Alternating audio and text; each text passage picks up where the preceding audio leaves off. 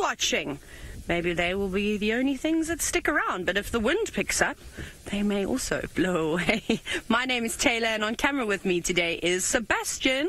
And well, hopefully our drive is going to be filled with a couple more animals than they were this morning. We already had a turtle dove to start off with, so that's a good sign. And I can also hear a woodpecker pecking in the distance, but this is live, this is interactive, it's happening right now. I'm not sure if the Mara team is going to be joining us today, perhaps a little bit later.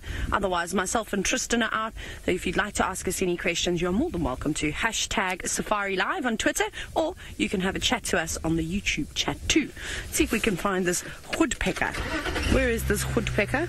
I've been listening to it pecking away, and now we've just got to see if we can find it. It's definitely on the marula tree, but now, oh no, there it goes. Ha ha, you're so funny. Did you see where it landed on that marula? You see that big marula over there? Yeah. In the fork to the left, the main sort of fork, you'll see, you go into the middle of the tree and you'll see it straight away. You're going good. And then up here, up to the right a little bit. No, yeah, if you go straight in, there it is. Ha-ha, woodpecker. You've got it. It's just up there if you look on the monitor. Oh, it just dropped down. So it's gone. No, it's gone. It's flown. I don't know what woodpecker that was, but it was woodpecker. The only way I was able to identify that it was a woodpecker was because it had some green on it, and I did see a couple of white speckles, and I heard it pecking, and the pecking has stopped. So I've put two and two together. Makes sense that it was one. Maybe the birds will be around at some point. Not right now, though. However, I'm not sure what I'm going to be looking for. I think I would like to find some elephants today, a whole herd of them. That would be nice. Maybe some giraffe. I know there was a giraffe on the dam cam earlier today. That was quite cool, because I'd actually said that I really wanted to see a giraffe. And then maybe we'll go past Chitwa and do some exploring around there. Seeing as though the wind has died down, it'll be nice to test the signal on a good day. But like I said, Tristan's also bumbling about. Let's go across to him and see if he's going to give leopard searching another bash. Good afternoon, everybody, and welcome to our Sunset Safari.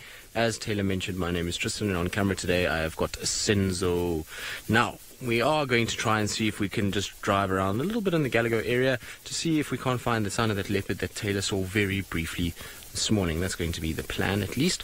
So if you do see anything on the dam cam, hashtag Safari Live, or you can let us know on the YouTube chat, because I would imagine that this cat that was around here will at some stage start moving, and maybe it will head towards the dam side. But you can also ask any questions and just get hold of us if you want to say hello on the same forums. Now, I'm in the same areas where the drama unfolded last night. So we have the tree just above me here. That's where poor little Shongile was left when we departed the scene last night. She was perched high in those branches. Tandi and Hosanna over there, and Tumba somewhere in this area as well.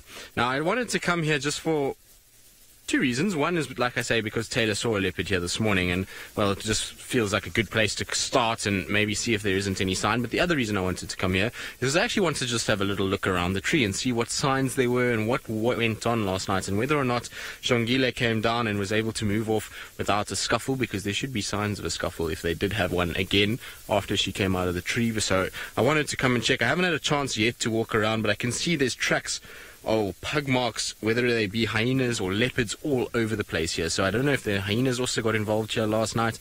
It certainly remains to be seen. But the good thing is that there's no sign of any injured leopards still around this area. Taylor searched quite extensively around here, and there was no sign of any animal that was in distress or walking badly or in any way hurt. So that's a good thing. The fact that there's tracks moving in all different directions, and this morning we had such a sort of difficult time in trying to decode where all these footprints went, is a very, very positive sign. And it means that at least the leopards all managed to get out of here, and we won't have too many dramas, hopefully, from what happened last night.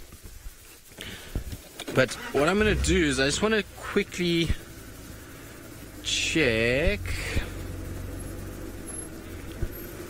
So those are mostly hyena tracks that are around there. I was hoping to see if there was maybe signs of both the females coming down into this area. But I see there's so many impalas have walked here that I think the tracks unfortunately have been walked all over. Right, I think what we're going to do is then let's carry on, and since there's nothing at Gallagher Pan right now, I'm going to head towards the hyena den and just park off there, and if I hear then any alarm calls, given the amount of prey animals that I've seen in this area, there's lots of bushbuck, lots of nyala, impalas all around Gallagher Pan, so if they see a leopard, they're certainly going to let us know, much like what happened yesterday with Tundi. So we'll just go sit nearby, which is the den is not too far from here, and hopefully that will be active, and from there we'll be able to hear any signs of these leopards their presence being given away by alarm calls. So that's going to be the plan, I think. What do you think, Senzo? Good plan? Good plan. Senzo says good plan. But it is at least starting to warm up again. It's still not quite what it was last week. Last week was beautiful weather. It was warm and very pleasant, and now at least the wind is dropping, which is the big thing. We had such bad wind the past 2 days, and the wind has really made it difficult, and hopefully with the dying down of the wind will mean things like elephants will start to come out a little bit, and even the cats themselves will start to move around. The good news is that the Nkuhuma Pride is at least making its way slowly back this way. They were found now just come out of the Manyeleti. They're lying on Buffel's Hook. They're sleeping at this stage, but at least they've started their southward journey, which hopefully means that tomorrow morning we shall have some of them around as well. It'll be nice if the Nkuhumas come back for a little bit of time. It was really good to see quite a bit of them last week with that buffalo kill, so I'm hoping that will be the case once again. The good thing also is that there's no tracks coming out here at all.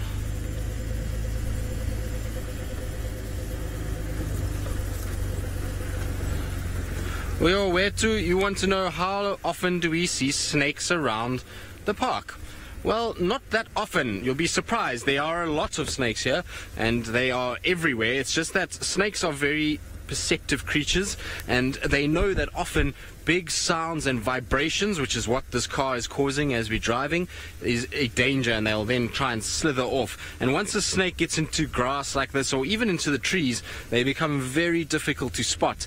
But now is the time of the year that we should start to see the snakes. So as we come out of this winter period and we go into to spring, which is September, October, you'll find that the trees still don't have many leaves, but because it's warmer, the snakes are fairly active, and then you find them sitting in the trees, and particularly at night, if you've got a spotlight out, you can shine into the trees and you'll be able to get these little glistening scales, and it alerts you to their presence. So we don't see them that often, but there are a lot more than you would think out here. There's all kinds of different species of snake that we see in this area, so I'm going to kind of have your wits about you when you're moving around here, and certainly when you're walking, you've got to pay attention where you're placing your feet, because the adders are a nasty species, particularly the puff adder, and it's a species that doesn't actually move too much when you walk, and you tend to stand on them quite a bit, so you do have to be a bit careful in that regard. But like I say, they're masters of camouflage and masters of hiding in plain sight, so even though we don't see many of them, there are a lot here.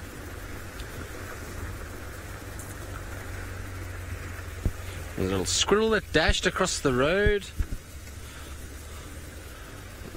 Unfortunately, that squirrel will be long gone.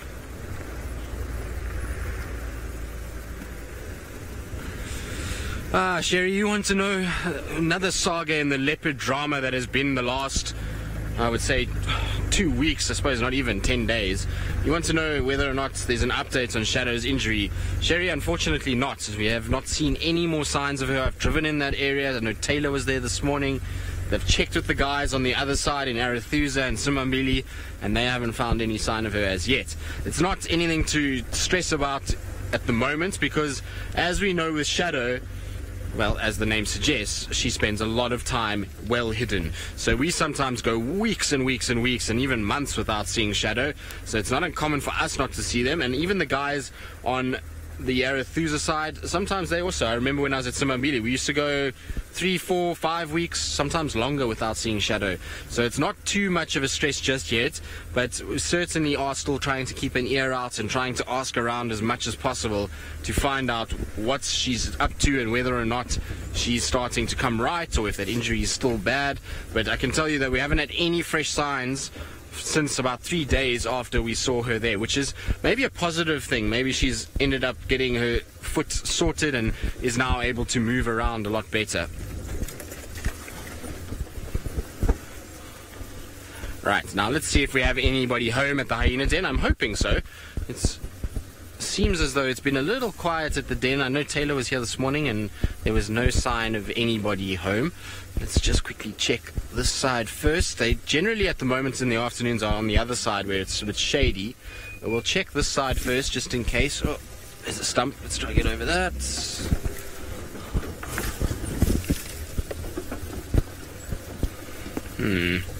Doesn't look like anybody's home at this stage.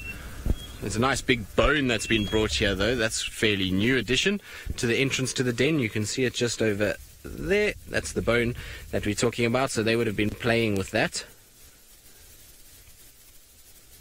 Jerry, you're wondering who's the most successful predator here?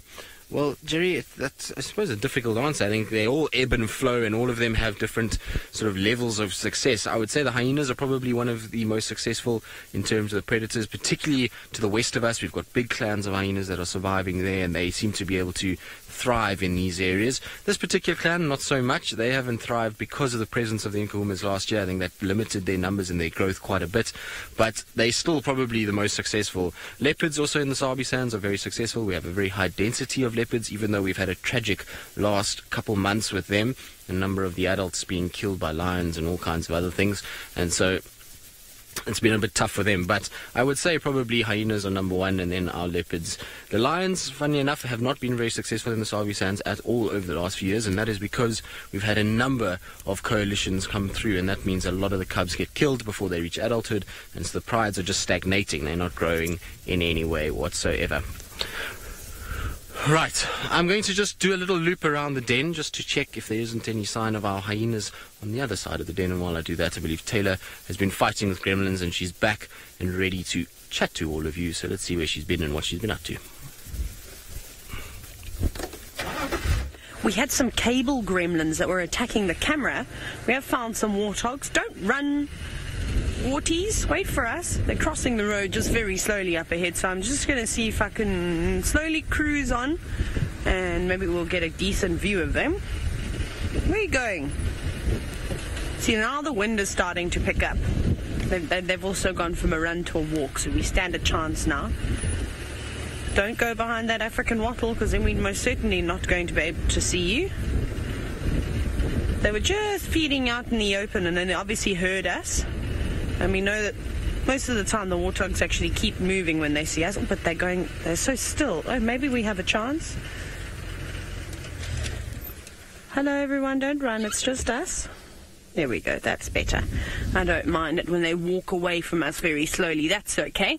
And it's never nice leaving a sighting with an animal darting away from you. But again, because of all the wind that we have got around, it's better that the animals are slightly on the cautious side. Because if you're too complacent in this wind, you could miss something and end up being, well, a meal for a predator. And they've done exactly what I didn't want them to do, is to go behind that massive African wattle. Okay, we'll carry on.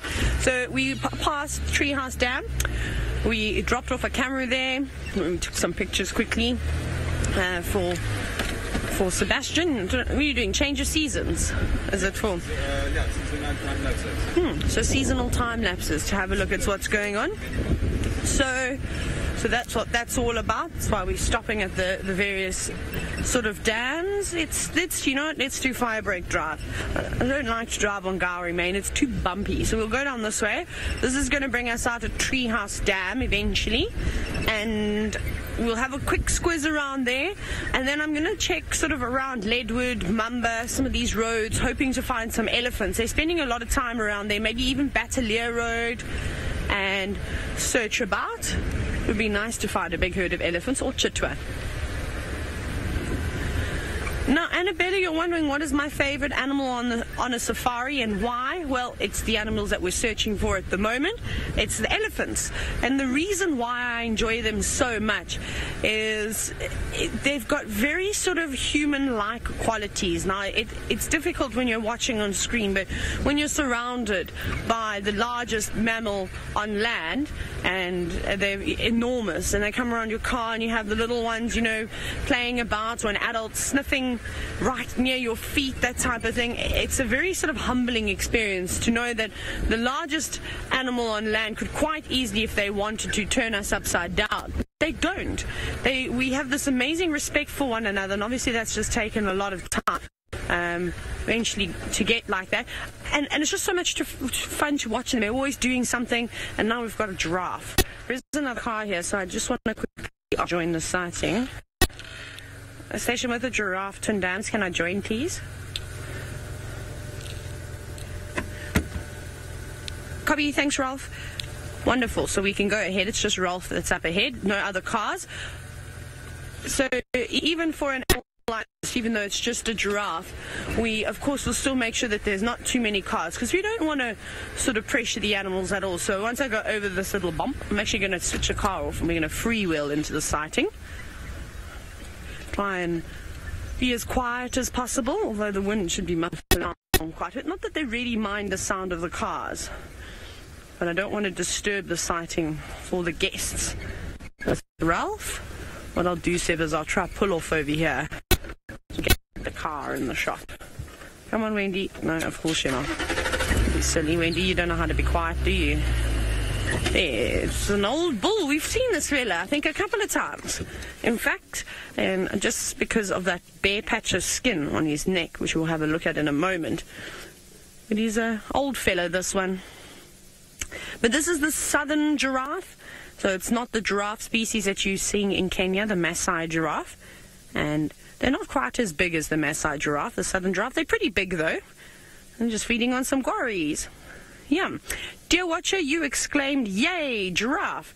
Well, that's how I felt, because I was so surprised to see that there was one on the dam cam earlier today. And like I said, because that was the one animal I said I'd really like to have a look at. I just haven't seen a giraffe, and I did see them while I was on holiday. Actually, I saw lots and lots of giraffe. It was quite interesting, though. So when I was just very briefly visiting the Mapungubwe National Park, I found lots of giraffe, and there's plenty of them there. There's not a lot of cats in that area. And this is, of course, a male giraffe, and you can see that first thing is just because how dark his coat is, and then he's also got no hair on the top of his ossicones, those little horn-like protrusions from his skull. But the giraffe in Mapungubwe,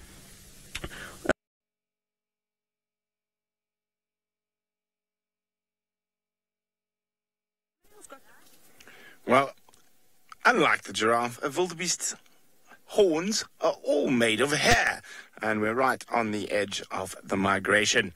And they are funny-looking beasts, aren't they? The wildebeests, or gnu's, in this particular case, the white-bearded gnu.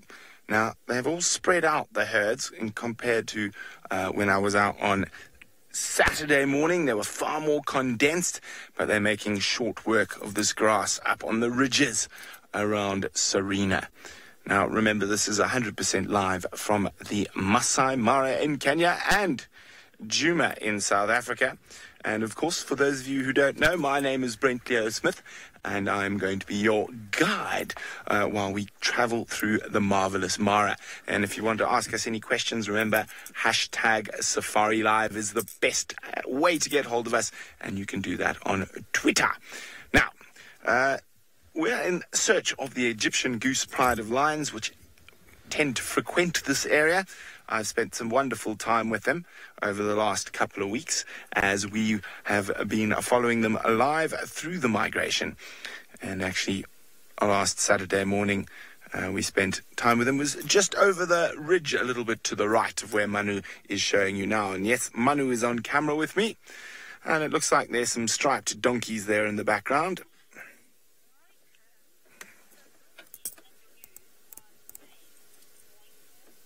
Moikram is wondering, so wildebeest and gnus are the same? Indeed, they are the same. It just depends in which part of Africa you're from. Wildebeest is traditionally from, well, actually, where they first get their name from is from Dutch. When the first Dutch sailors stopped in the Cape of Good Hope in South Africa, I think one of the first animals they encountered, now this is my theory, it's not fact, but I haven't found any better theory. The first animal they encountered were wildebeest, and basically translated from Dutch, wilde, wild, beast, beast. Or wild cow could be, wild beest, beast. A beest is a cow, wildebeest, and it's slowly been changed over the years. So that's probably where the name comes from.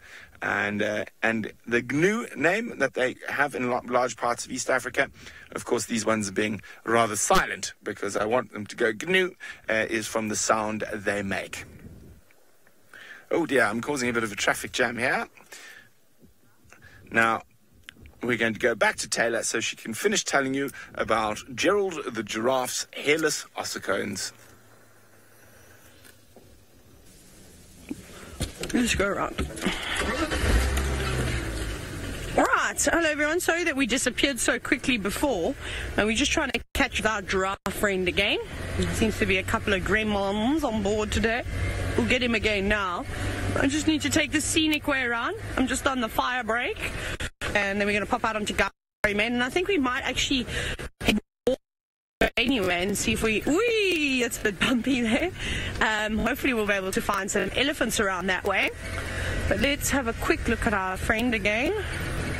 He's coming this way, so we might catch him. Whee! Let's go through here. Now, JC, just as we make our way back to the giraffe, you're wondering if they fight over territories. So it's quite interesting with giraffe. They don't actually hold territories. They don't mark and defend them like we see with lions and leopards and a variety of other animals. They have home ranges. So typically what a home range is it's sort of an area that they occupy, but it can change. It depends, of course, where the food is, where the water is. So they constantly will move around. And even with the cows, the females, they hang together, but they don't necessarily stay together for their whole lives. They'll, come and go, join different herds. It's a very sort of loose social structure. And the big bulls, like this fella over here, because he's a mature man, he will actually move from herd of females to females, testing all of the cows to see if any of them are in estrus. And obviously, if two big bulls of equal size, sometimes it's not always an equal battle, they'll come together and end up sort of bumping heads quite literally in order to claim the stake and be able to mate with the females that are in estrus in that particular herd. But he's not worried about that at the moment. He's taken some time to himself, and it's quite common to see giraffe bulls on their own like this. I mean, sometimes you'll even see a female with a youngster off on their own in the thicket. But I suppose he's not alone. He's got oxpeckers in his ears. That long tongue. Really stretching out, using that tongue and bringing in some leaves. Also just very carefully looking around. Now, Olivia, a question from you this afternoon. You're wondering if the lions take down giraffe in the Sabi Sand. Not necessarily. I know the Charleston males, which are two beautiful males. One is quite famous because he's got one of his canines dangling from his lower jaw, and that injury is actually suspected from a giraffe that they took down. There's many different stories, but that's the one that I've heard time and time again. It actually happened while I was down there guiding in the south too. So they do occasionally. I have heard of some prides around Singita, the really large super prides of lions. You can imagine when you've got more than 20 lions in a pride, one buffalo is not going to go very far. So you have to take the next step and start going for things like giraffe. But it takes a lot of practice. It's not a particularly easy animal to hunt. And I feel like they need a lot of sort of training, and there's obviously certain techniques that need to be used. And if it's your first time hunting a giraffe, we see the Nkuhumas showing interest in these tall creatures all the time, but we have yet to see them take one down. They often chase them around, but very dangerous for lions. But if you go up to Namibia, their lions are specialists there. Again, Zimbabwe, they specialize in hunting not only giraffe, but also young elephant bulls. And I'm sure that similar things happen all over Africa, in fact, but not in this particular area. But it's not impossible either. They'll definitely take the chance if they can. Remember, with lions, they want to catch something. They want to catch the biggest animal that they physically can, so they don't have to hunt straight away. If it means they can feed off it for a week, they'll be so excited about that. But I think this giraffe has probably had a few encounters with lions in his life. Remember, they won't use that long neck, of course, to try and chase the lions away. That's what they're using when they're fighting. They swing their heads at each other.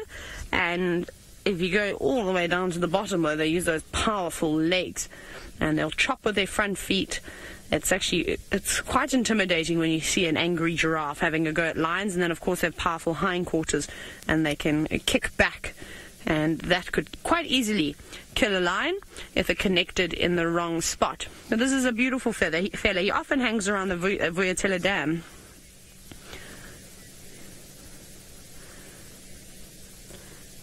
Now, Laurie, you're wondering if some giraffes, have that light color at the top of their heads for a specific reason, or if it's sort of just a genetic variation.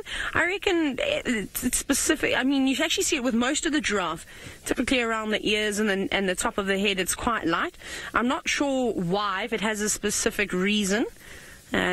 That's quite interesting. In fact, you don't normally see it too much with the females. The females are typically lighter in color, but we have seen on a number of different occasions an occasional dark cow that will sort of make you second guess yourself when it comes to trying to sex it from a distance. But I don't think there's any particular reason for it. I don't think I've ever really read about there being a significance for the lighter part around their heads. Maybe it's helping with camouflage, because you can see in between their legs as well. It's quite light. Perhaps that helps break up the figure. We know that different colors and different patterns definitely do help in disruptive markings when it comes to camouflaging themselves, and even a giraffe to an extent needs to be camouflaged. There we go. You can see those lighter patches. So I'm not sure if it's just a coincidence. But this is a particularly sort of pretty boy in terms of his color.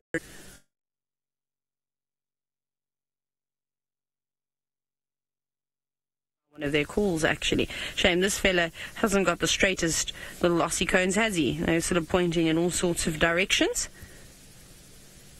But he's just enjoying some leaves at the moment. The oxpeckers also still around on him, but one has just flown off, so I wonder if the other two are going to follow and head elsewhere. I wonder what determines the length of stay of oxpeckers on particular animals' backs. Always wondered that. And sometimes, you'll see them sitting on an animal for the whole day. Other times they're jumping from mammal to mammal within a herd. Sometimes they land on the back of one. I suppose if they get a swat and they connect, the tail connects the bird, they're not going to hang around there for too long. They'll probably move off. But I love watching that. It sort of reminds me of, I don't know why, old-fashioned typewriter. And as you type in, I don't even know what the correct words are. But, the thing with the ink, maybe Seb, you can help me, how it sort of shuffles to the side. I apologize, I'm just showing my age here. Seb he also doesn't know what it's called, but when they do that with their bills, that's all I just hear, that I don't know why I hear that. They're one of the coolest birds out here. Now, Zedric, you're wondering if giraffe are relatively intelligent. Well, I think all animals out here have to have some form of intelligence to be able to survive and in this harsh world out here, because it's not the easiest living conditions. It's quite stressful, constantly watching over your shoulder, especially if you're a prey species. And then again, if you're a predator, looking out for other predators, whether they're the same species or others. A lot of these animals do show problem-solving ability. So I reckon they're fairly intelligent. I don't think they have the intelligence level, however, of an elephant, but maybe, I think that they're all right. But their communication is very different, of course. They use body language to communicate most of the time from long distances. And then, of course, we recently discovered that they hum, which is interesting.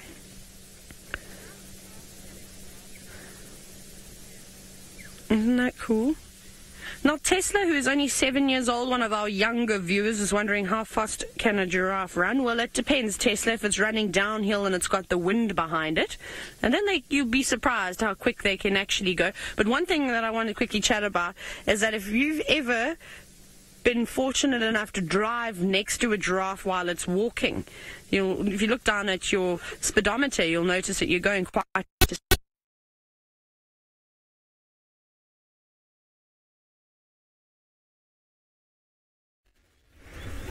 Well, unfortunately, the gremlins, as we know, around Twin Dams and Mulawati have overrun Taylor, and so you're back with me. Now, No sign of anything at the Hyena Den. We did do a loop around the back. There was nothing there. I've now come along on Mvubu Road just to check if anything walked here. Nothing on this side either. So it's been a little quiet. We haven't found too much at all. Nothing in the way of birds either. So hopefully our luck will start to change as we head a little bit. I've just been informed that there is tracks for a young male leopard on Philemon's Dip. Now I would be interested to know whether they're on top of all the vehicles, because I think Taylor went there this afternoon to drive in that direction, which means that those tracks, if they're on top, are about as fresh could be. So that would be quite nice. So we're going to head to that area and try and see if we can't track down one of our little spotted cats friends and see which young male has decided to walk there. I would imagine, given the route that it's walking, my idea would be Hosanna. That's who I think it would be. But you never know. Tamba could also easily walk that way. They are all over the place at the moment, these youngsters, so it's difficult to say who is where.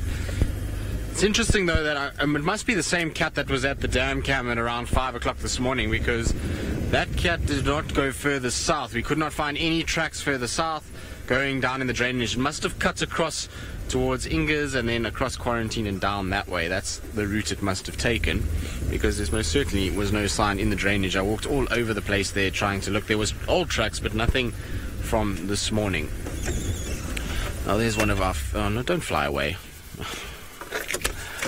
It's going to be one of those afternoons. Every time I try to stop for a bird, they fly away this afternoon. So maybe birding is not for me this afternoon. Who knows? We shall persevere, though. We won't let them get the better of us. Why are you laughing at me, Senzo?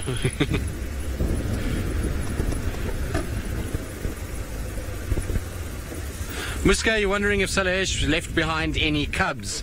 No. So Tiani is completely independent now. Salahesh just mated with Anderson about 4 weeks ago, I think. So potentially she could have been pregnant, but she'd be right in the early phases if she was. But no, she doesn't have current cubs at the moment, which is at least some sort of semblance of good out of the bad situation of her dying.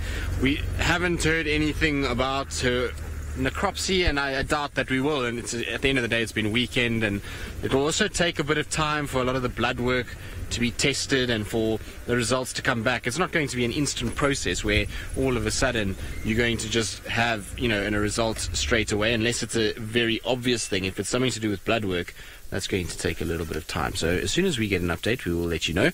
You can see that is the dam, Gari Dam, which is drying at a rate that is really unbelievable. It's amazing how much smaller it is than it was a few weeks ago. It's crazy to...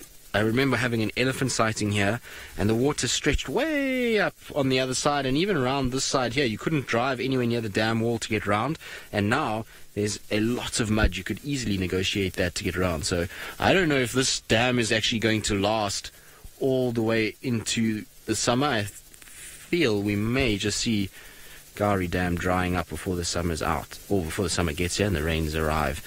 Certainly if we have a lot of hot temperatures like we had last week and wind, we're going to get a lot of evaporation. That's going to take that all away. James, you wondering about updates and the leopards and whether or not there's been any updates on Mvula. Now, not at this stage, James. I haven't heard anything. The last time I heard an update on Mvula was...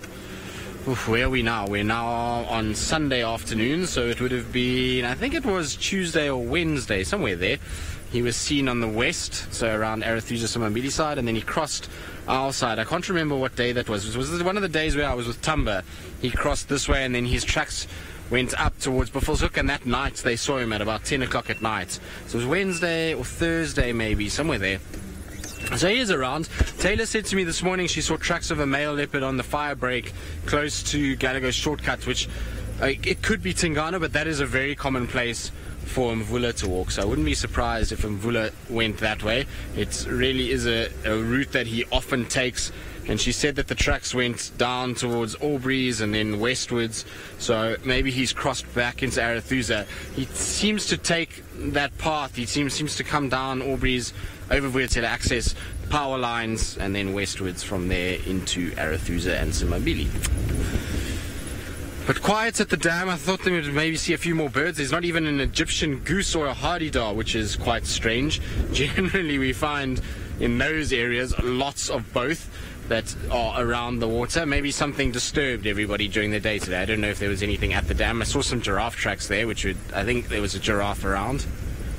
So maybe that's what spooked everybody, but I doubt it. A giraffe is not exactly a ferocious beast that is going to go pick off Egyptian geese one by one.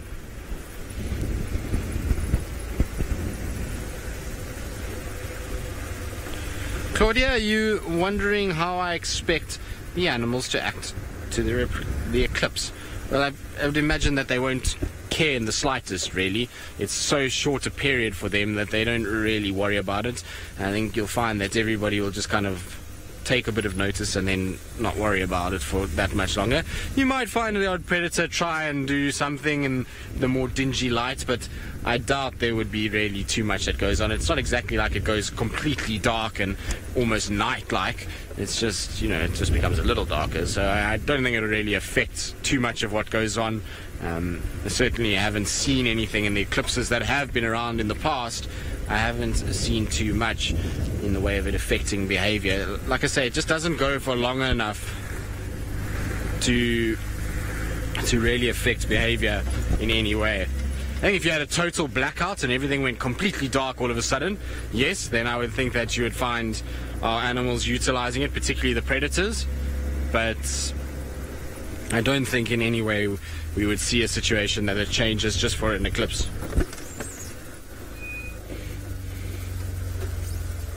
No, I just want to see quickly. Nope. I thought there might be tracks there, but it was just tracks for a vervet monkey. Right, now it sounds like Taylor's had her wish this afternoon. She's found everything that she wants to find. She's had her giraffe, and now apparently she's got the colossal grey beasts making their way towards Chitwa Dam. We've got lots and lots of elephants, but I need to just watch them. So, Megan, I do apologize. I may actually have to do some maneuvering, as some of the cows in this herd seem to be slightly stressed, and I don't know what's got them so worried. Hey, big girls, there's some big, very, very, very big elephant cows here. Can I actually just point out the one that I think is the biggest is this old bird back here. She's just, I don't know if you can see her. No, you won't see her now. Hello, guys. Where are you off to? What's wrong? What have you heard? Walking right past the car, in front, behind. Hello, big girl. There's the old cow I was telling you about. I suspected this is the matriarch over here. Hello, girl. Hello. It's okay. Just having a smell? Yeah. It's relax, relax, relax. Something has got them slightly worried. There they go, past us. Here's a young bull showing us a slight agitation, but I'm really not worried about him. He could be one of the reasons, in fact, why this herd is a bit on the annoyed side. He's not particularly young. He hasn't got the biggest ivory, but he's very tall. He's got long legs like a runway model. And maybe what he's been doing is he's been going about checking all the females, maybe pushing and shoving some of the youngsters around, because you can see they've all moved away from him completely, and they keep dodging his direction. But the cows will not stand for that, especially that matriarch at the back there. She is huge. She is the size. She's actually even bigger than that bull. No, no, this one here, that one. That's the big one. That's a big cow there. There's two really big ones, but I think that girl, there she goes, she's just walking. You can see how she's still smelling all the vehicles around them. They're not really stopping to feed at the moment. They've obviously been given the command to go, go, go. Oh, that's so beautiful. Look at that, Seb. It's hard because they're on the move, so we're going to have to keep moving too. Isn't that a lovely scene? So yes, I'm exceptionally happy. After this morning's very quiet drive, within the first hour of the show, I've managed to find all the animals that I wanted to find. Should we go around, Seb? Okay. We're going to try. I think our signal should be alright because we're up top here. We're not going down towards the dam, but we can give it a bash, and hopefully the gremlins don't get us. It looks like they're starting to settle down now, just a little bit. You know, most of the time the elephants are so relaxed and so calm. It's alright to have a day like today, you know, where you're slightly agitated. It's not a problem. We all have our bad days. This morning I was horribly grumpy because the hyena kept me awake. And then I had a nap this afternoon, like a little kid, and now I feel better. That was very funny this morning. Those leopards were very, very rude to us. I'm not looking for leopards today. So I'm just trying to think what our best spot's going to be. Might have to go around again.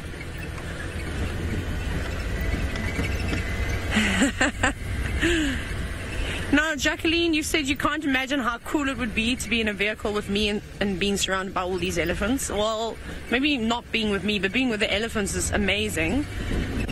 It's so cool. They're kicking up the dust. Look at that. That's so nice. So normally one of the ways that we spot the big buffalo herds when they've moved into the areas, mostly we just follow the dust clouds. And it seems today we can do the same thing with the elephants. Now, I don't know if this is maybe the same herd of elephants, or one family, sorry, or if it's perhaps 2 or 3 different families that have joined up together.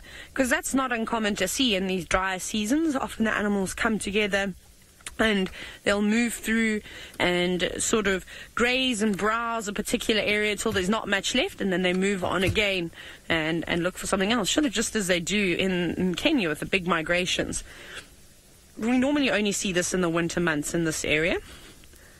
No, they're going again. They're going straight back towards Gowrie, Main. We might actually have to go all the way around, can you believe it, and go and wait for them there, because they're already moving through at quite a pace. But this isn't the most relaxed herd. You know, I love it when they come around the vehicle and they're spending time feeding. Excuse me. Then it's really quite nice. And you can't always get what you want. And like I said, if an elephant herd is having a bad day, that's fine. That doesn't happen very often. She's got long tusks, that girl, though. Sort of very needle-like tusks that would be very good for digging. And her young's just standing by, so not stopping for a swim, literally going down, having a couple of trunkfuls of water, and then that's it. It hasn't been very hot, so, you know, they don't need to drink as much water. On the days that it's not very hot, they will be getting some of their moisture from the vegetation that they're feeding on. I wonder where they're going to go next. Maybe we'll find another herd that's slightly more relaxed, though. But you see how they're getting left behind? Now, one thing that is very, very dangerous are these satellite parties, the ones that, you know, stop to sort of feed. The rest of the herd is now moved on completely, and you'll come across something like this, where you think that it is just mom and calf and there are no other elephants around, and you get in between them and the main herd, you can find yourself in a lot of trouble. So try and avoid that, especially if you're on foot. In a car, slightly different. They're not too worried about us in the vehicles, but on foot you will get a big fright. But we'll see if we can relocate on this herd. We'll go towards Gowrie, Main. I'm going to send you across to Brent now, who seems to be sitting at a river. Well, not only a river, the murderous Mara, looking actually quite still and tranquil for once. And we have a grey heron basking in the sun, and a hippopotamus playing hide and seek behind that fallen... what tree is that? I think it looks like a fallen... It is indeed a fallen ebony of a little Diospirus. But this part of the Mara River, far more sort of sedate than the crossing points. And one of the reasons the wildebeest don't like crossing here is due to the forest on the other side. So all sorts of terrible things could wait for them in the forest on the other side. So the wildebeest tend to try across where it's more open on both sides. Now, speaking of the wildebeest, Betty is wondering, when does the migration end? Well, that changes every single year, Betty, depending on local rainfall, but it normally moves out of the Mara sometime in September and starts heading south into Tanzania, and they will then stop again for a while around the southern plains of the Serengeti for the birthing season, and that's where most of those wildebeest calves are birthed. Then they head through into the western corridor around the Grumeti River. There's some Egyptian geese grazing on the grass on the riverbank, and then they'll start heading back north up towards the Mara again.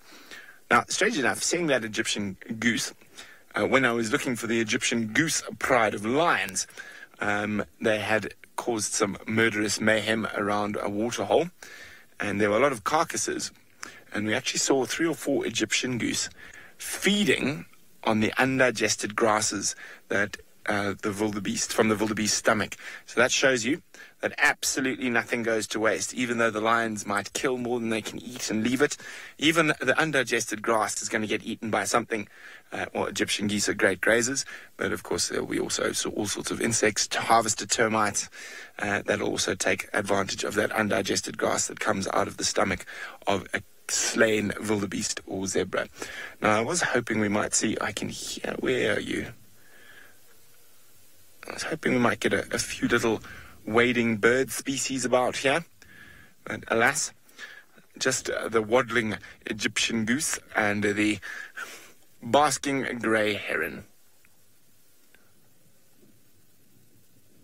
Now, if we look on, there's the grey heron, but if we look on the mud bank, then there we go, that is a grey heron, and Lynn was wondering. But if we look here, you can see the river's dropped a little bit over the last few days. We had quite a bit of rain. And if we look onto this mud flat next to us here, I've got a question for all of you. Ha, ha, ha, ha, ha, ha, ha. So let's zoom in on the mud flat. The mud flat closest to us. There we go. That's it. Zoom in. Now, there's lots of little tracks. Now, majority of those tracks are made by one animal. And I wonder if anyone can tell me what animal it is. If you know which animal has made those footprints, use the hashtag SafariLive on Twitter to let us know. Let me go. There's a tree that is very beautiful here in the Mara. I'm just going to try and move back a tiny bit.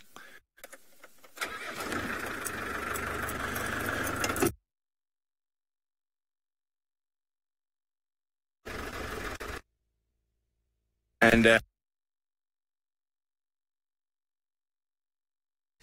it is slightly in East Africa, and that's obviously due to the minerals and whatnot. In Southern Africa, that's generally got a far paler bark, much sort of more yellowy green. And I've noticed here they're often much darker green. There we go. And there's a fever tree. Roshni, close, but no cigar. Those footprints are not made by a stork. And so there we go. And we've got, oh, it looks like... P. Hart, you are spot on. It is indeed Egyptian goose. But now, one of the interesting things that you noticed with this fever tree, which is very different from Southern Africa, is that there's not a lot of salinity in the areas that grow in this part of East Africa. But in Southern Africa, there often is. So they will sacrifice a branch, pump all the salts and not nice minerals into that branch, and then they will sacrifice that branch and it'll fall off. Oh, there's a bird, you see it, Manu? There you go, little dark-capped bulbul. If you come out in the fever tree, no, I just come out wide. It's on the far left-hand side on one of the dangling branches. So there we go, zoom, you're there. A little bit up. There we go, see, there we go. Is he gone now? No, he's still there. Okay, so zoom in slightly to the right. And you see the movement. There he is. It'll look like a dark-capped bulbul. And he's very well camouflaged. And you notice in that foreground, there's a little creeper. There's very different leaves from the rest of the tree. Now, that is a ricyssus vine, one of the bushman's grapes. And I can just tell that by the shape of the leaves. Now, some of the ricyssus vines can be very important if you're ever stuck out in the African bush, because the bigger species of ricyssus are the water vines that you can chop open with your machete and drink crystal cool water straight out of. Fortunately, I've got my water bottle, so I won't be needing to suck on the tiny ricyssus vine straw. And the dark-capped bulbul, he's waiting for some insects to appear. But while we wait patiently to see what else comes along here in the magnificent Mara, let's go to Tristan with the most numerous antelope in Africa, south of the Sahara. Well, we've managed to find our most common antelope. If not anything else, at least we found these guys, which is a better sort of start to the day than what we had this morning. I don't think we even saw an impala this morning, or maybe one or two of them, but not many. Now, the tracks that we have for Hosanna, or a young male leopard, like I said, I think it's Hosanna, but it could be Tamba. They go off right where these impalas are, just behind me. They cut off in a southeasterly direction, as though they're heading towards Pangolin trackside, so they're following this drainage that runs along. Now, unfortunately, I can't track much further because of some large grey beasts that are inside here, so I'm going to try and see if I can't get round in some way and see if the tracks don't come out on the other side. But it looks like they've gone into the drainage, and I wonder if maybe, just maybe, these leopards are hearing vehicles, and after yesterday's drama, a little bit on the shy side today, they're just trying to lay low, and that's why they keep kind of moving off the road, and why Taylor struggled this morning to keep up with that leopard and how it lost her so quickly. So it also could be the reason. The impalas themselves don't look too fazed by what's going on. They're certainly not too worried about the leopard tracks at this stage. Maybe this leopard went through long ago and it is not too much of a threat. I can't see if they were on top of Taylor's tracks or not, because there's been two other vehicles that drove there, so it seems as though they came out and that they're fairly fresh, but it's anyone's guess, given that a number of vehicles have been up and down. They certainly have been driven over at least once, but they look good. So maybe we'll be in luck this afternoon. We'll find one of the cats somewhere close by. I want to just check. There is that mud wallow or pangolin track that we often find. Well, we used to find Shongi, then Hosanna moving towards. So I want to go just quickly check there. Obviously, Chelapan, Twin Dams, Treehouse. Even though Taylor's checked them, you never know. Maybe that leopard's still en route to one of those, and we end up catching up with it at some point. The other thing, of course, is it could be lying right here and watching these impalas, and we just can't see it, which wouldn't surprise me either if that was the case. So there's quite a few males in this herd as well, so even though we might have had a second rut recently, that would be probably coming to an end now. It's starting to get very late in the season for any rutting or mating behavior, so the males will be far more tolerant of one another, and that's why you'll find them moving around in amongst the herd and being quite tolerant of each other. Both of those males are also quite young males, so you would have found that in the beginning, in the first rut, right at the beginning of the mating season, those are two individuals that probably wouldn't have got a look in, just given the fact that they're a little bit smaller than some of the other impalas that we get here, and they might have been pushed away, and now only towards the end of the season, when lots have lost condition, do they get a look in and able to mate. Right.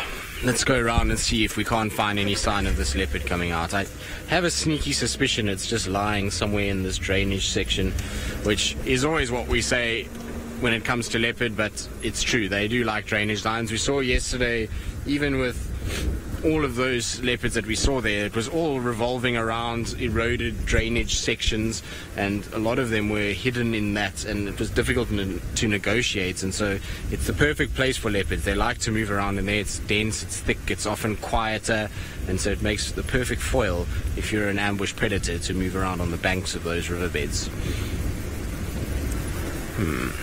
I wonder though, because like I said this morning, I'm just trying to think if I drove here this morning. I did the other road. I didn't take Pangolin track, which means that I suppose they could have been here this morning, and that these tracks are not as fresh as one would want them to be. I don't see anything coming out on this side so far.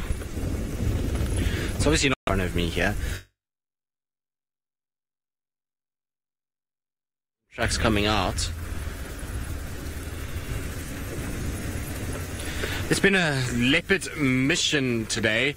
There's just been tracks everywhere, and between Taylor and myself, we've covered pretty much every road on Djuma, and 90% of them, I think, has had a leopard track on them from last night or today. So it's been a tough challenge, that's for sure. And like, I wonder, as I was saying earlier, if they're not just a little bit shy and they hear the cars coming and they're just slinking off into thickets, and that's why we're battling to find them a little bit. It could be that that is the case after yesterday's chaos and the cars moving around, and they just now know that cars bring attention to them, and for a few days just want to lie low. That is very possible.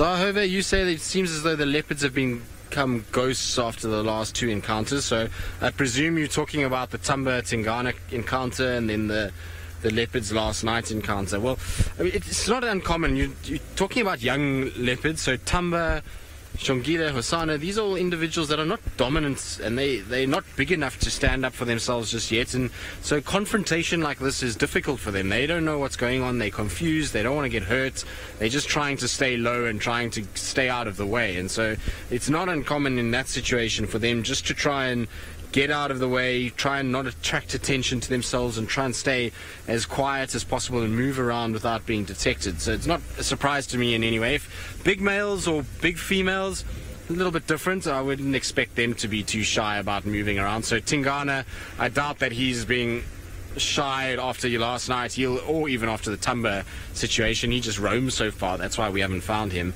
And as for Tundi, well, Tundi's elusive at best, so she's not like a leopard that we find daily and easily. She's one that requires quite a bit of work, and we tend to bump into at random times in random places, so it's not uncommon to see younger leopards behave in this particular fashion. Alright, so no tracks that I can see coming out. Of course, I haven't been paying as much attention as I probably should have, because I've been talking too much, which is pretty normal. So I don't see anything coming out. Let's just check to make sure they didn't cross towards Chelapan. No, nothing crossing this side by the looks of it, which would mean that this leopard must be somewhere on our left-hand side, which is good and bad. It's good because so far we can't see any sign of it coming out. Bad because that is not a place that is easy to find a leopard. It's very dense, very thick in there, and I've tried to follow Tingana through there before, and it was an absolute nightmare. In fact, I don't think we even lasted 5 minutes with him. We ended up losing him, so that's not going to be a pleasant experience, but we'll try and see what we can do. I just wanted to check and make 100% sure on this side, and then I'm going to do Ingwe Alley, which is, I suppose, appropriately named Leopard Alley, and see if they're not lurking there somewhere. And if nothing there, then we'll just have to walk on those tracks one more time and see if I can't find anything in the riverbed. Hopefully somebody will come and give us a hand, because even this morning we had no other vehicles aiding us, and it's nice sometimes when we get the other vehicles, because they drop their trackers off, and their trackers can walk between the roads while we're driving and while we're talking to all of you and trying to sort things out and trying to find the animals. They can at least concentrate on it while we can look at other things. Okay, no tracks coming out that I can see. Let's go across to Taylor McCurdy, who's still at Chitwa Dam, and I'm sure there's lots going on there, and far more than what I've had this afternoon. It's actually fairly quiet now since the elephants have left. We're looking at a giant kingfisher, and I've also just spotted a crocodile. But we'll get the crocodile in a minute, don't worry. We might have to reposition, but it's swimming the length of Chitwa Dam. But here's a bird that we don't get to see every single day. And, well, the best spot to actually find the giant kingfisher is here at Chitwa Dam. We normally see pied as well, and I'm surprised we haven't seen any malachites. You can see, of course, brown and striped and grey-headed. They'll all be around here, but this is the largest one that we get to see. So for all of you who have just started your bird lists, add it on, let us know. Hashtag Safari Live with what number bird this is for you. But it's busy at the moment. Not bothered by us. Sitting across the way, it's got its eyes focused into the water, hoping that a little tilapia or perhaps a barbel will come to the surface of the water. But they don't just eat fish. They also eat crabs, and I'm sure that there's some freshwater crabs around here. They'll go for little invertebrates, so a lizard. You know, if there's a baby water monitor or something along the edge, I don't think that they would say no to a tasty snack like that. But there are a couple of other birds. I'll keep an eye on it to see if it does dive down. If you go down to the right on that little sort of opening, there's lots of water thickneys. They're just basking in the warm light. Look at that reflection from the water on them.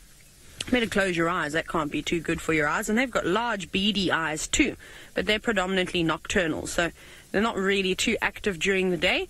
I suspect they've probably just come out of the shadows now, just to warm up, and then as soon as dusk falls upon, well, the earth, they'll start moving around looking for things to eat. And that's not all that's here. We might as well do all the birds. Just walking past the car is a little pied lapwing. A nice species, not a lapwing, a pied lapwing. Come on now, Taylor, wagtail. And then I can also hear lots of commotion from the hippos, but we'll try and get there in a moment. They're very pretty birds. They've got striking colours, but not staying around for too long. Just a quick sort of hello. And that seems to be all for the birds now. I can't see any cutthroat finch. Now, we're in an awkward spot because I can clearly hear and see some ripples of the water and can hear lots of splashing. We need to go over there. Okay. Oh, no, we're in low range. Kathy said that the kingfisher was number 323 or 323? 1, 2, 3. Very nice. So I'm not going to go too far forward, just because I know that there's lots of gremlins, but just moving enough that we can see the hippos. Lots of hippos out in the open. I think that they're happy that the wind is not particularly strong at the dam today, because they were fighting waves yesterday, creating waves and also fighting waves. That's what the hippos sometimes tend to do. But of course now the action has stopped. There's a youngster with its bottom out of the water. So I wonder if it wasn't just a male, or it could have been a female too, rolling around. It's always quite funny when the hippos do roll about and make a lot of noise. Isn't that cool though? Lots of sort of birds flying around at the moment too. Just listening to see if I can hear any different calls. I'm looking for those cutthroat finch because they're so beautiful. And they like it around here. I'm just scanning as you're staring at the hippos. Haven't seen any just yet though. But you can hear lots of little tweets. When the Egyptian geese are making a huge racket, you can actually hear it. Now that very whistle-like call, that's not from a kingfisher or from the Egyptian goose. That's the beautiful call of the water thickney, the bird that we had a look at just a moment ago. There's quite a few of them. I don't know what, obviously they've ruffled their feathers slightly. Unusual to hear them calling. Oh wow, look at this. Sorry, Seb, I don't know what's going on here. There's a greeting display of some sort with these water thickneys. Sorry, I just noticed that now. It was very interesting. You don't really get to spend time with these birds. Let's see if they're going to do it again. Like I said, they're not normally so active during the day, but anything is possible. But they were sort of calling, and then two approached each other, and they opened up their feathers. They fanned their tails out and opened their wings. It didn't seem to be very threatening, though, because then they sort of came quite close together and sort of their beaks clattered together. So that would mean that's not very aggressive. They're quite social birds, though. They're gregarious. We do see them in large groups. But I'm sure they're monogamous, though. Actually, let me check up on about that while you have a look at them. Let's quickly go to thickneys. When you go to T, I actually don't know what their breeding cycle and all that. Let's go, yeah, water thickney. Oh, that was quick and easy. Yeah, they are monogamous. Okay, well, that's quite cool. So that's obviously a pair over there. So maybe it was a pair that I saw. Maybe they have a nest around there. Most of these birds that live near the water's edge, and particularly the ones that live on the ground, they will make sort of shallow scrapes, just like the plovers do, just like the blacksmith lapwings do. So it'll be a very sort of basic nest. Obviously, you don't want to draw too much attention to your nest. If it is on the ground, you don't want it to be a beacon, like what a hammerkop sort of makes. You know, they use them for territorial purposes too. It's the complete opposite. They want to try and keep their nest as hidden from all sorts of different animals, or potentially the predators, the ones that would be feeding on their eggs or their young chicks. But they're quite beautiful birds. Now, Seanak, you're wondering how many different types. Oh, there's a heron. Did you see it? Just on this fallen shrub. Go a little bit to the left. It's just in there, and on that shrub that's fallen in the water, that tree. And Seanak, you're wondering how many, of course, thickneys do we get? Well, the most common ones we see. Oi, here goes a greenback heron. Where are you going to land? On an even better perch. Fantastic. We see the spotted thickney and the water thickneys are the two most common. I don't think I've actually ever seen any other thick knees before. I think that could be the only ones. In fact, they are the only ones that we see in southern Africa. And that's a very cool bird. I saw Dylan, Brent's brother, earlier, and he said, what you looking for? And I said, I'm going to look for a greenback heron today and watch it fish. And here we go. So we asked for the giraffe, we asked for the elephants, and now we have got our heron too.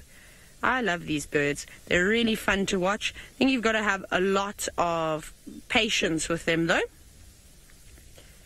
because you can sit for ages and then really not do anything. But I love this perch, and it sits here every now and then we see it. And it's taken, obviously, refuge under that tree that the hippos pulled over, but it likes this spot too. Now, it's quite close to the water, so it's not using the technique of actually wading through the water. Notice with the greenback herons, they prefer to sort of sit on a perch and hunt like this. And they're able to stretch their necks out, see it got something, and stab the water.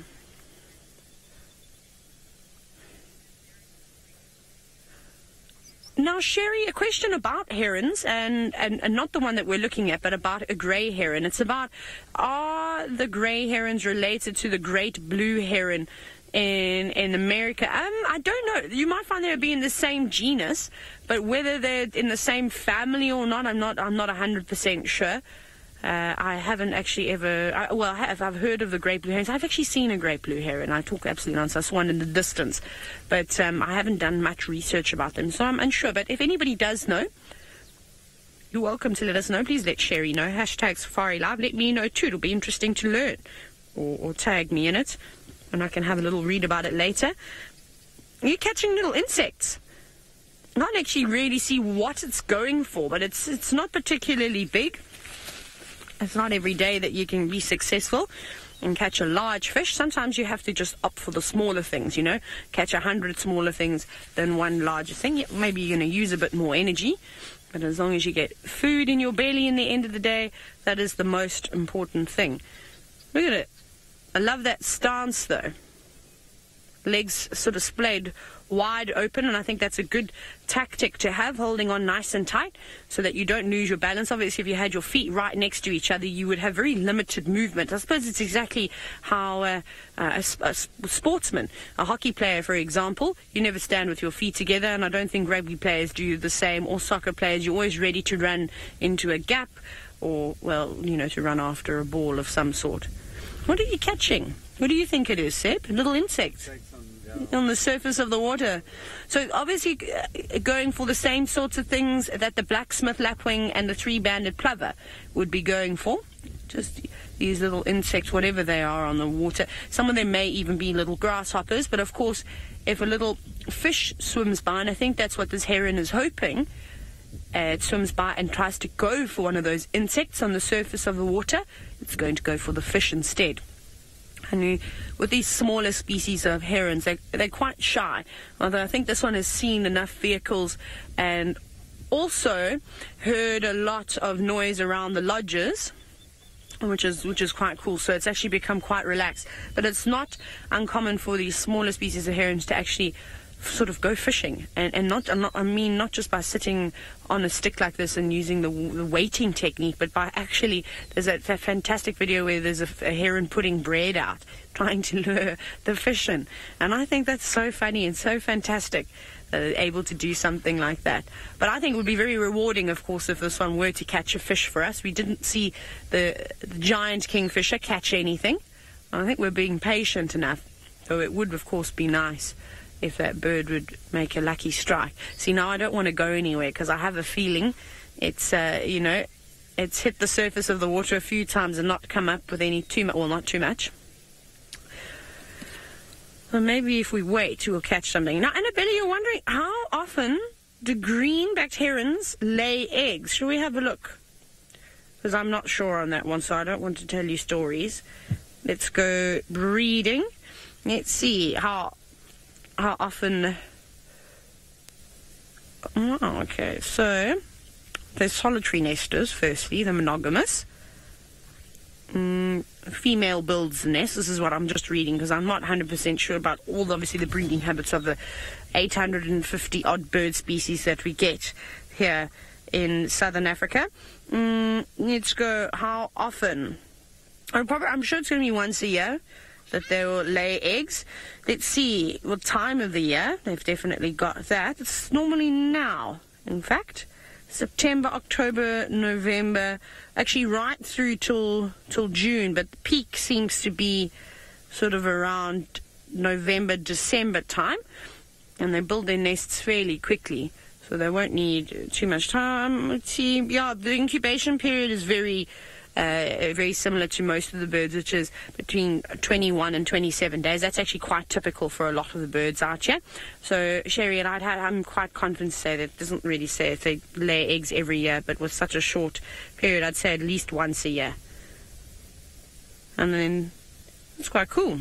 I'd like to find a greenback heron nest. Perhaps we'll have to start going round and round the dam, searching very carefully. But I also would like to find a water thickney nest, because that's a nest I haven't found.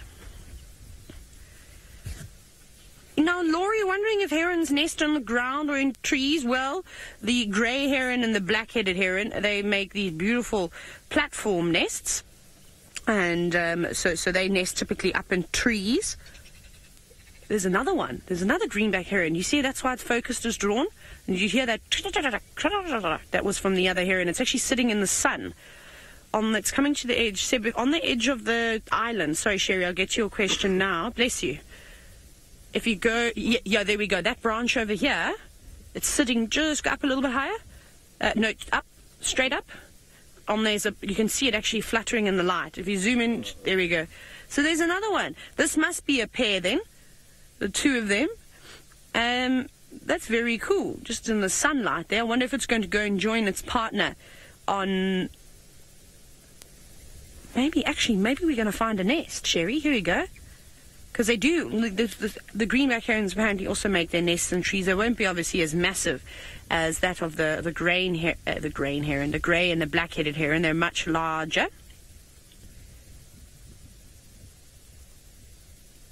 Just watching it, no, just having a preen. But again, they'd all make just a smaller version of a platform nest. So I'm just thinking, that's why I wanted to have a look here, because I thought maybe they're going to lead us to a nest. We have seen a lot of the other birds starting to prepare to lay eggs. We've seen a lot of courtship displays. So it wouldn't surprise me if there's a few, when the conditions are good and the weather is warm, to lay your eggs a little bit earlier. Let's see where you're going to go. You're going to dive down into the thicket there. That'll be a good spot. Lots of sort of horizontal branches, and that's what you need when you want to make a platform nest. I don't think we've seen, or I have not seen, two of the greenback herons together. So that's nice to know. They do have a mate. And they're around here. And they've moved to the island now. They used to live in the most eastern corner of the dam, and we used to see them there often, and now they've changed spots. Perhaps the fishing down that end got a bit bad, or they're just sustainable fishermen, and they don't want to exhaust all their resources in one go. And they're moved on, and they'll come back there in a few weeks' time. Well, I'd like to think that, so we'll go with that then. And now the wind again has changed direction. You can see it's ruffling this bird's feathers now. Still hasn't caught anything big, even though we were looking at that other one up in the tree. I was having a closer look down below, but no luck. And there's lots of... we've got our friend again, the blacksmith lapwing, chasing all the water thickneys around. What is wrong with you? You're so aggressive. Just leave them. You know what that reminds me of? The way that they sort of drop their head down and arch their back is a... sort of I don't know what you would call them, but not a very nice person in an alley. You know, throwing its hood over its head and walking down as if it were going to rob you. They're very intimidating. Now, Kerry, you're wondering if the herons are protected species. in South Africa like they are in America. Yes, there are some of the herons. I'm not sure if it's all of the herons, but I know the grey heron, if I'm not mistaken, and the black-headed heron, well, they were protected down in the Eastern Cape. I'm not sure if it's for all the areas. Haven't actually done too much research about that.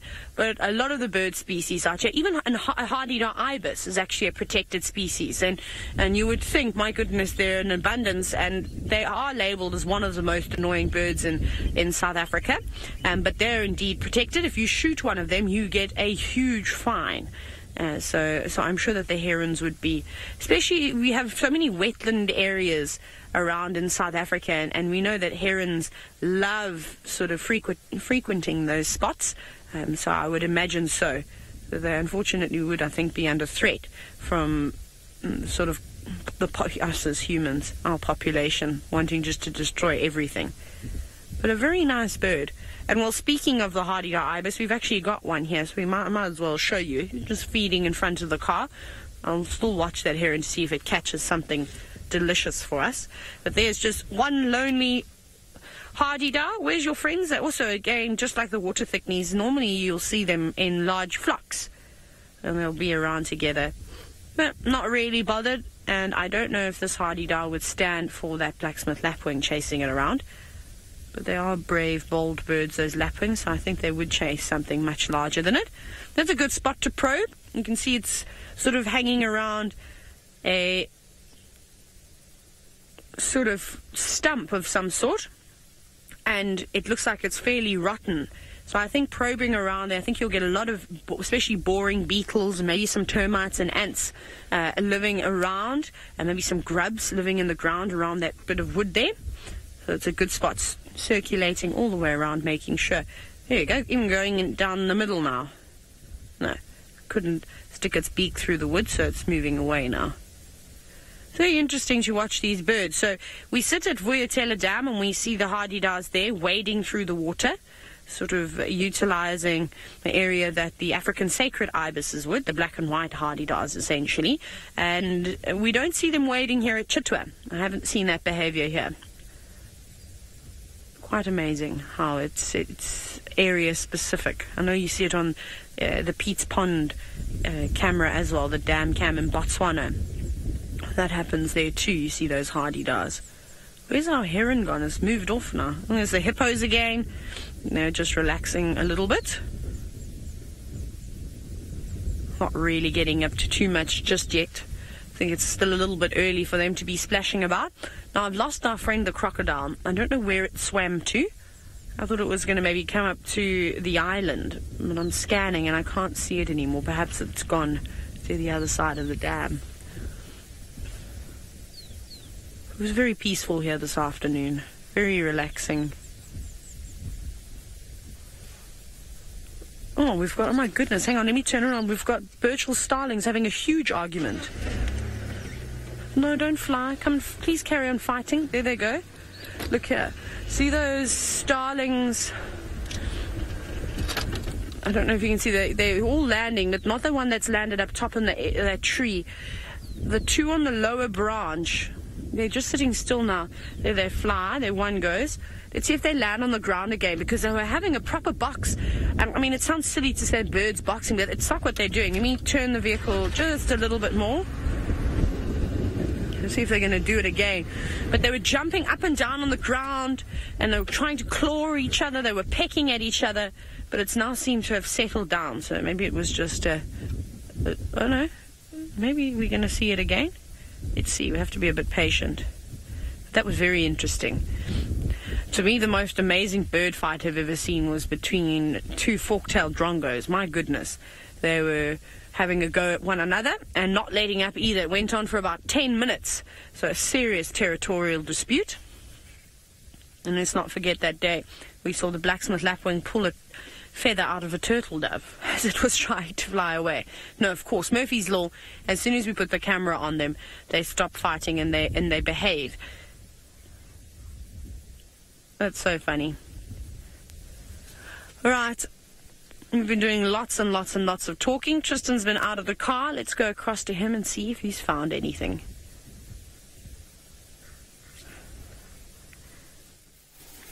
Well, the mystery continues because it just doesn't get any easier. We've now found tracks for a female, which, judging by the size, would, to me, look like Shongile. Now, these tracks are on top of my vehicle tracks from the morning. Sorry, Sensor. And the reason why I know that is because I know that our tire track is a certain tread. So, if we have a look here, you can actually see, Senzo, if you go out, you'll see my tire track from this afternoon that came across. So it's got this little wavy pattern, and then you can see the same wavy pattern that runs in the circle that I have here. And in the middle of that is a little female leopard footprint. So you can see the back paws here, 3 lobes there, and the toes that come out. So it means that this female walked after I drove here right at the end of drive. She walked in this area. The male track that we had earlier cut to my south. So if it wasn't confusing enough that we had the male tracks here, we now have a female walking around. And from where we are now, it kind of continues on the road for about 5 meters, and then from there it just vanishes. I have no idea where it goes from there. It seems to just kind of drift off the road, but I can't find exactly where it goes at all, which is not ideal. So I don't know where these leopards are at the moment. I would imagine they're somewhere close by. Maybe that's why the young male went back into this drainage. Maybe the female is somewhere inside here, but I don't know. I've walked around, I've checked, I can't see any more signs. The problem is there's also a number of animals inside here that are not friendly to walk around, so I'm trying to just work out somehow to have a look.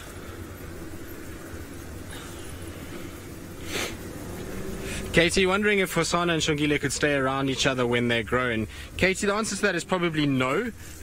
Just from a point of view that, you know, Shongile is going to want to mate, and Hosana is going to want to be territorial, which means that he has to spend his time marking territory. Otherwise, he's going to lose out to other males. It's going to be difficult for him to keep a territory if he's always with one female and following her around, and that's just completely against leopard behavior. They don't form groupings like that.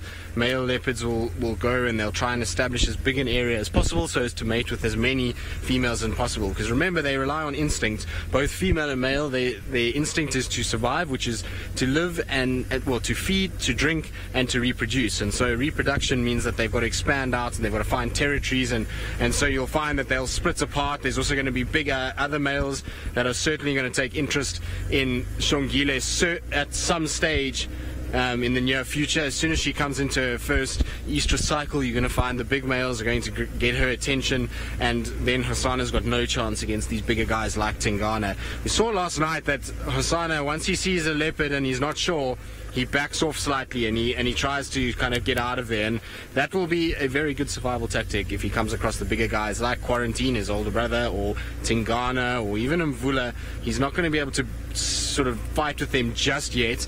He's still on the small side. He needs to grow up a little bit more and get a little bulkier and a bit more chunky before he's able to actually start really going after females to mate with. So I don't think Hosana and Shongile are going to be around together all the time. And also, as we know, over the last 4 or 5 months, we've really not seen them together much at all. We've only seen them yesterday, and prior to that was a long time ago. So they don't spend much time together anymore, and that's just a result of all the other leopards that are around that are putting pressure on them.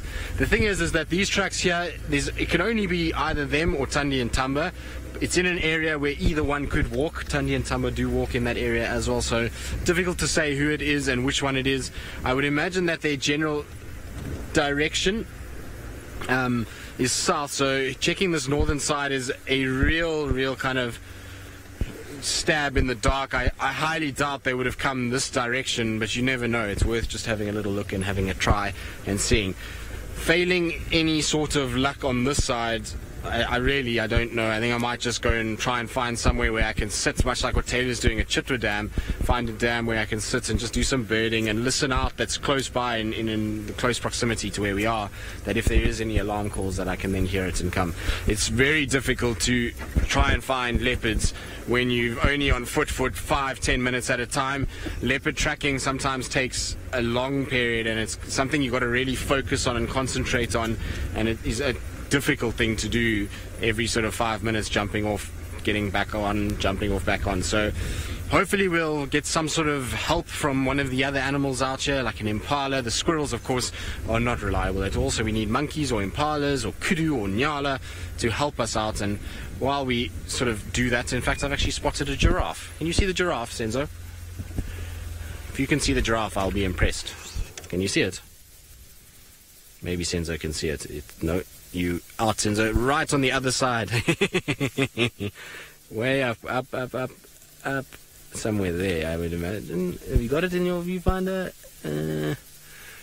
Let's see. Somewhere in that general vicinity where Senzo is pointing. On the other side of the hill. There it is. You can see it just walking through there. So there goes our giraffe. It is very far away, and by the time we get anywhere near it, I'm pretty sure it's going to be gone. It looks like it's walking somewhere between Gowrie, Cutline and Mvubu, that area. So unfortunately disappearing. But that's what we're going to try and do, is just try and find something that we can sit with and listen out, and hopefully something will give themselves away. And while we do that, let's go back to Brent Leo Smith all the way in the Maasai Mara and see what he's up to and how it's going with the migration. Well, we're cruising through the middle of the migration and not making as many excuses about leopard tracking or lion tracking as Tristan is at the moment. Tristan, my advice is just take bigger steps. You cover more ground in those 5 to 10 minutes. But this is one of my sort of go-to areas if we get out in the afternoon, especially when we're surrounded by wildebeest. Now, there's a little section up here called Mlimambili, the two hills. They're two tiny little hills. And lion, leopard, cheetah are often around these two hills. So I think we're going to get lucky around them.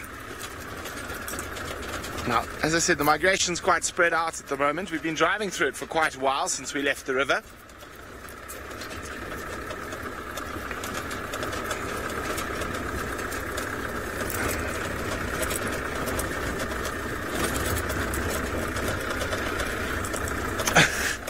Lauren wants to know, why do the wildebeest run in circles when being chased by predators? Lauren, well, in normal circumstance, what they do is they'll run around and look to see where the predator is, make sure they can sort of keep safe distance. But the problem is when there's so many of them, they sort of push the front runners back onto the predators. And I'm afraid to say, probably because wildebeest are just quite stupid is the true answer. And these seem to be particularly stupid, these white-bearded variety. And they sort of rely on the sheer mass of numbers for survival. There's only so many lions. I mean, only so many wildebeest a lion can catch before it is too tired to catch anymore. Now, see, this is quite interesting now. We've sort of just come out, like we've come out of the sea of wildebeest, and now we're in a sea of grass, and that there's like a big loop around these two hills of no wildebeest and no zebra, which could be a very good sign for predators.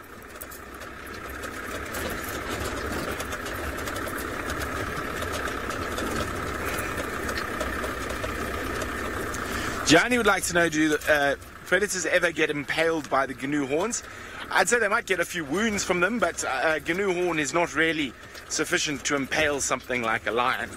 Maybe a cheetah, but I'd say, again, very rare. They might pick up a small wound, but I doubt they will be run through, so to speak. Okay, here we go. Where are you, kitty cats? I've got a feeling you're sitting under the crotons thickets on top of the hill.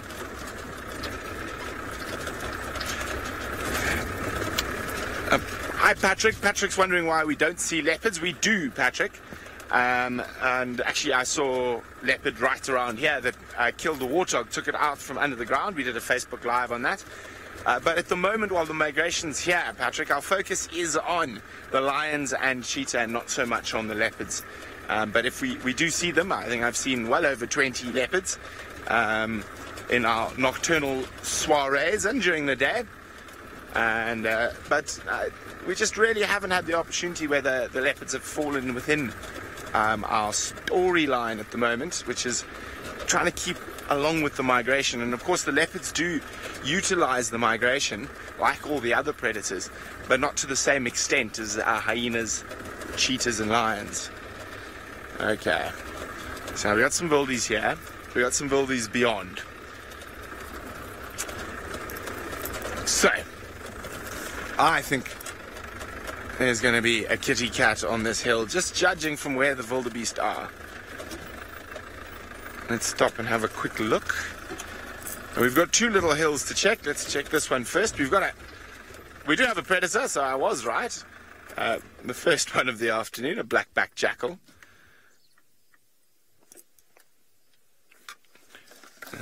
Black-backed jackal. Now, quite often, watching their behavior can give you a good sign if there's a lion about, or at least a carcass.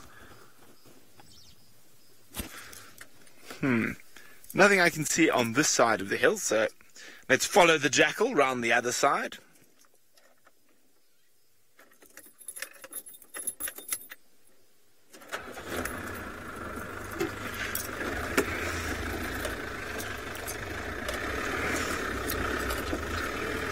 We're just having a quick look, see if there are any footprints here. Now, this is a perfect spot for a predator. Get up a little bit high, see the migration all around.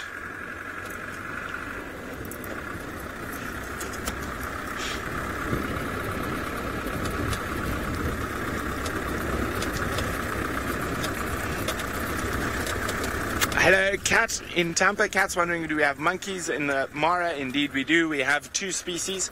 We have Sykes monkey, actually three species, Sykes monkey and vervet monkeys and black and white colobus monkeys. And they do tend to live up on the forest on the escarpment or along the river. Lion, Tristan, that's how you do it.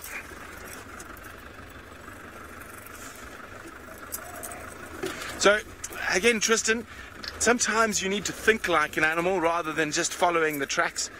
Be the leopard, Tristan, be the leopard.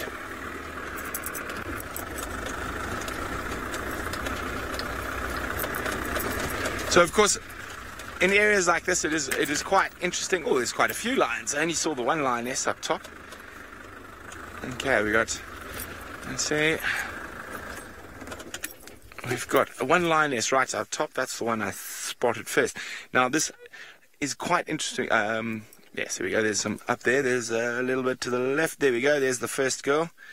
Now, let me get a bit closer just now to see how fat they are. Oh, there's a male as well, and he's very well camouflaged.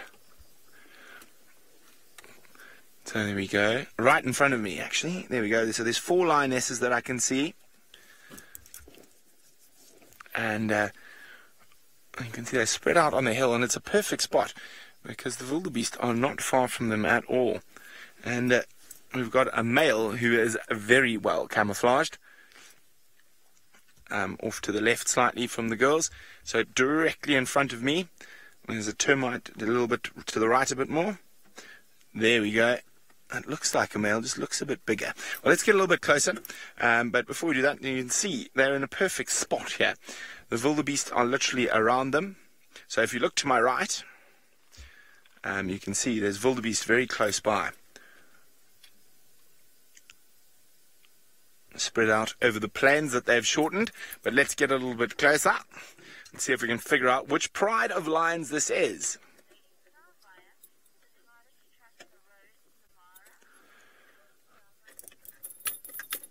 So there we go. We're going to move a bit closer to the lions. See if we can figure out which pride it is. Lady Starfire says, is it harder to track in the Mara? It's much harder. The roads are much harder, and especially after it rains a little bit. It really gets really compacted. But that's not. That's not a male. I thought I saw a male. There is a male there, but there's more lionesses than I thought. So there's 1, 2, 3, 4, 5, possibly 6 lionesses. This could be one of 2 prides, and 2 prides I have to say might be my favorite. Now, the easiest way to tell is going to be by looking at some of the females to see if they're lactating, and also by looking at the male to see which male it is. No, wait, hang on. We got lions for days here. And I think this then probably makes me think it could be the Salt Lick pride. I have seen some of them up here, so let's count. There we go, the first girl we spotted. 1, Just want to make sure we don't miss any. Then there's up at the back. There we go. You see at the bottom there. 2. Oh, wait, there's another one there. Yeah, there's 2 up there. 1. So that's 2. And then 3, 4, 5, 6, and a male. It could also be Egyptian goose pride. I mean, we're right on the periphery of both their territories. I'm gonna go. Let's go move around a little bit, see if we can get a view of the male.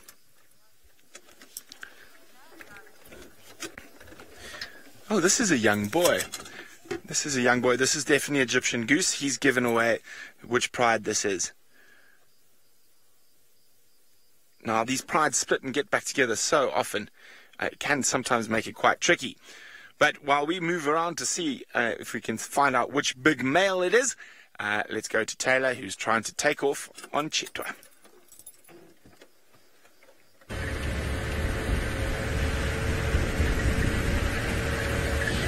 Well, it's very quiet again now. I think we've seen all the animals that we can see or that we wanted to see.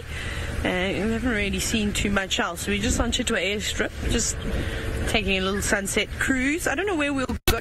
I might bumble up and down 1 or 2 of the roads, but unfortunately that'll have to be the end of Chitwa Dam for us, as they're setting up a sundowner stop at 5:30. Well, they've started prepping it now, and we need to be out of that area. So it's a nice surprise for the guests. So I think like I said, we'll bumble up and down 1 or 2 of these roads and then probably start making our way back towards Djuma. I'm trying to think, no one's really said anything about the Nguhumas, so I wonder if the Nguhumas are not in before. So there's lots of leopard tracks here as well, and lion tracks, but I think the leopard tracks didn't look particularly fresh, and we know that the sticks were here too. So very old wind-blown lion tracks around here. Let's go down the next road. We'll have a quick little squiz. You never know really what's going to step out in the road in front of you. You never know, maybe a pack of wild dogs enters the show. That would be nice. I'd be very excited to see some wild dogs.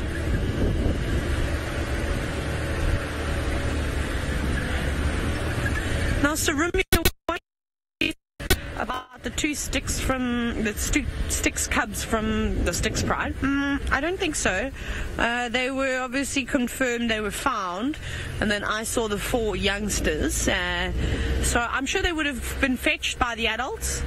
No one has really said anything. I think those sticks are on a net somewhere, but unfortunately we don't have the greatest radio comms, so I think the best thing is just to keep out on social media, and if anybody posts a picture of the sticks from that sighting or any videos, you might be able to count, but I haven't heard anything.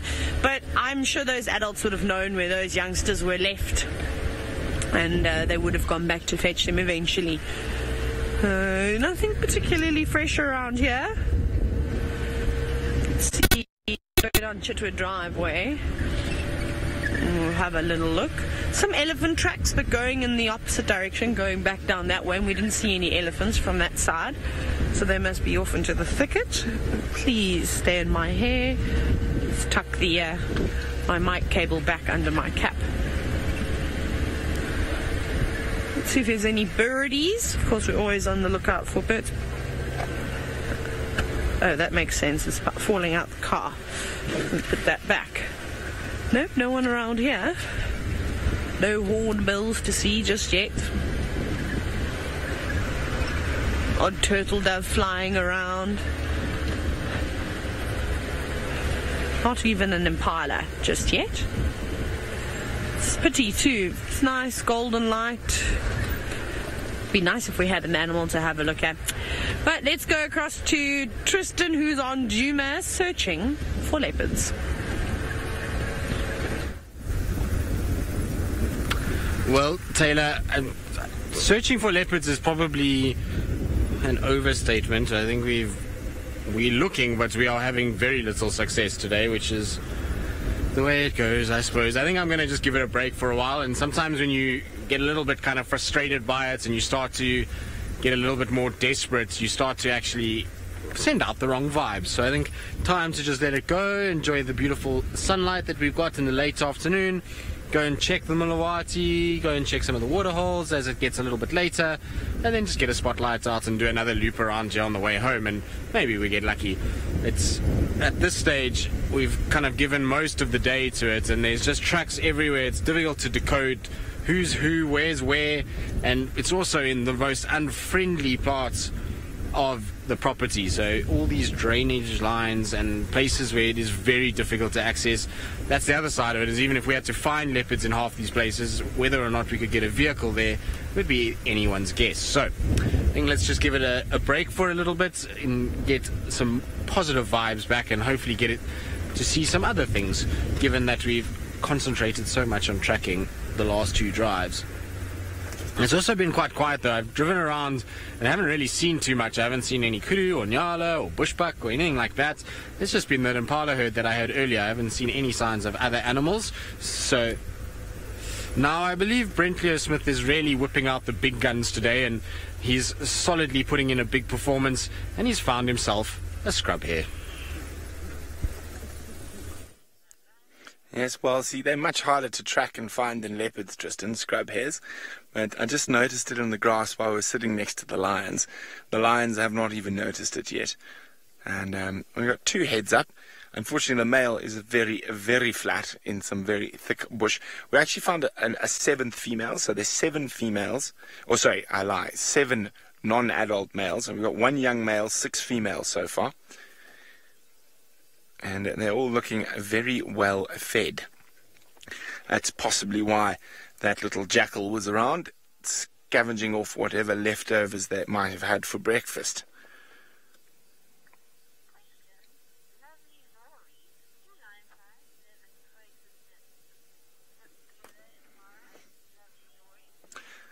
Hello, lovely Laurie. I hope you're having a lovely evening. Laurie would like to know, do lion prides live together in the Mara? Well, the same as lion prides throughout Africa. There will be the natal female pride that will generally stay together, and they will defend their territory from other females. And the males' coalitions often have multiple groups of females that they lord over, and up to 3 or 4 prides in some cases, depending on the size of the coalition. Oh, we got standing up. Well, he looks like he didn't get as much as everyone else. A young male like this, for example, probably at around 2.5 or 3 years old, so it's still a while to go yet, he would be pushed out of the area by the adult males. Now, if the adult dominant males got killed or got pushed out earlier, he would have to disappear at a much younger age.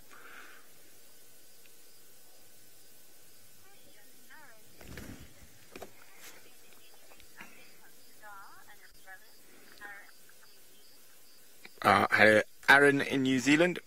Aaron's wondering if there have been any recent updates on Scarface and the other musketeer.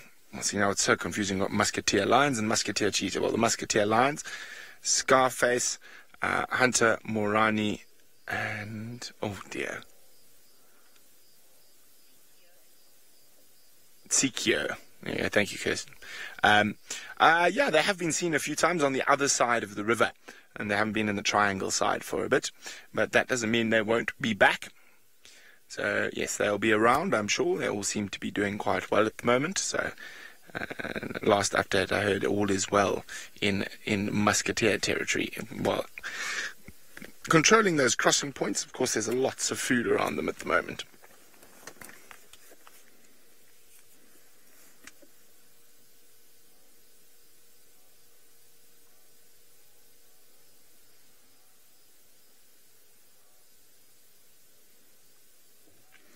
Having a good groom. She seems to have done far better on the food front than that young male.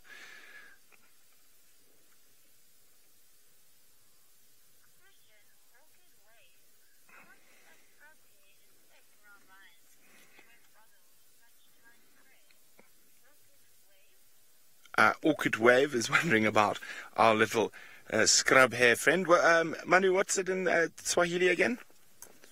Sungura. There we go, the little Sungura. We're going to try to find it again and see how well camouflaged. Those lions have probably nearly stepped on him about 5 times, and they still haven't managed to spot him yet. There he is. And I think he'd be actually a bit quick for the lions.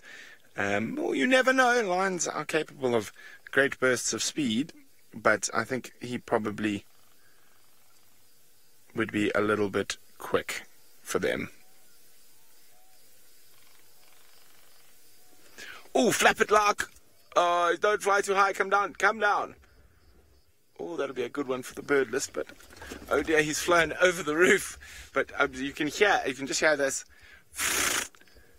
flapping wings of the flappet lark. Where's he gone? He's flown over our heads, I'm afraid. Oh dear. Okay, well, we're going to sit here, see if these lions decide to go try a snack on some wildebeest just now. While we do that, let's see where Taylor's bumbling about.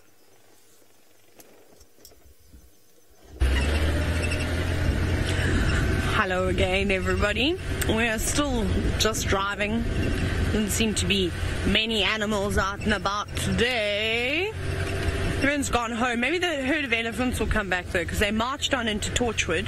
They disappeared and crossed the road before I could even get onto Gowrie Main. They're running. They might come this way. I don't know what their sort of general thinking was, why they didn't really drink at the dam. It was very, very sort of brief. Some of them didn't even have wet trunks. They didn't even get a chance to have a drink, so they might have to stop at another dam a little bit later. We're on Cheetah Cut Line now. I haven't decided what I'm going to do, if I'm going to go down maybe Mumba Road, or if I'm going to go on Leadwood, or if I'm going to go up towards Buffelshoek Dam. Sep, what do you want to do? Yeah, let's go look at Buffelshoek. You can go and have a look at Buffelshoek. Okay, there you go. Seb hasn't been down that way for a while, so we shall head that side. I saw some footprints on the ground, but if it's a leopard track, I'm not looking at it. I'm going to close my eyes. I think it was a hyena, actually, that was running on the road here. So it actually seems fairly quiet, although I'm actually on the wrong radio channel. It's probably why that would explain the quietness. Let's turn that up. So I haven't really heard what's going on in the north. They've just found some lions by the sounds of it in the nets. I think the Styx Pride, as I was saying to you earlier. I haven't really heard any updates from the west. It's been a fairly quiet 24 hours. Well, not quite 24 hours, starting from this morning. Clouds, they're starting to go away now. Hopefully that's the end of the weather. Hopefully that wind disappears, because there's a serious nip in the air. We don't like that. We want the warm weather. We like our warm winters. I'm in shorts though, so I suppose I can't really complain. It's not that cold, but it's not particularly nice either. So who knows? I wonder what the temperature is going to be tomorrow. Maybe we'll have a little squiz at that at some point.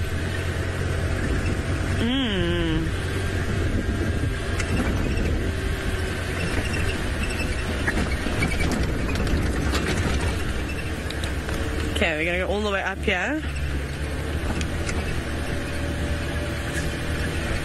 There we go. Now, Caitlin, who is only 10 years old, you're wondering if the elephants are the most intelligent animals in the bush. I think there's lots of contenders, but elephants are definitely up there. Hyenas, Caitlin, are another one that are very intelligent too, and even dwarf mongoose, honey badgers, they're all very, very clever. So it's hard to sort of say. I mean, how do you test that? Do you give them a Rubik's Cube? Do they have to try and solve it, and whoever does it fastest is the most intelligent? Do you give them a test of some sort? I don't know. It's difficult to try and test the animal's intelligence out here. I suppose hyenas are very good. They're problem solvers. We see it constantly. Oh, there's an elephant. If you've ever worked in the bush before, and they're coming towards us, that's great. Then you'll know how good hyenas are at problem solving, especially when it comes to trying to figure out how to break into your camp to steal everything. They're masterminds. I think this is the same herd of elephants. In fact, it looks quite large. I've just seen lots of grey heads in the distance coming this way. Well, that'll be nice if it is. It could again be a different herd, but just because I can hear branches breaking from even quite a distance away from here, I suspect that it's that big herd. And we've got that lovely golden light. Now, obviously, there's lots of silver cluster leaves growing in and amongst here. They're feeding in this grove at the moment, so it's not the clearest view, but they are coming towards us. So maybe in the next 10 minutes or so, we'll be surrounded by elephants. I just hope and wish that they'll be calm and actually spend some time around here. But they're not on our traverse just yet. They're on Torchwood. I'm glad we came up this way. There you go, stretching up. What are you trying to reach, little one? Those silver cluster leaves are not very nice. I don't know if you'd want to eat them. Are you going for the bark? You might struggle, I think. Look at that, trying to pull the little bits of bark. Hasn't really worked out the technique of stripping long lengths of bark just yet. It'll get there. Mom obviously did that earlier and is now trying to make use of that area that's already sort of been broken off a little bit easier. Now, there's lots of elephants here. I think it's the same herd. That's good that they don't seem to be racing on anymore. Obviously, they got a fright at Chitwa Dam because they were on the move. I mean, the amount of dust they were kicking up, they weren't quite running, they were brisk walking. Whenever I see elephants also walking like that, they remind me of Mom's club, running club. Well, not really running club, but with the sweatbands on, knee-high socks, marching down the streets. Oh, that's exciting. Right, we're going to sit with these elephants for as long as possible. I'm going to send you across to Tristan, who has got, sounds like Janet Jackson.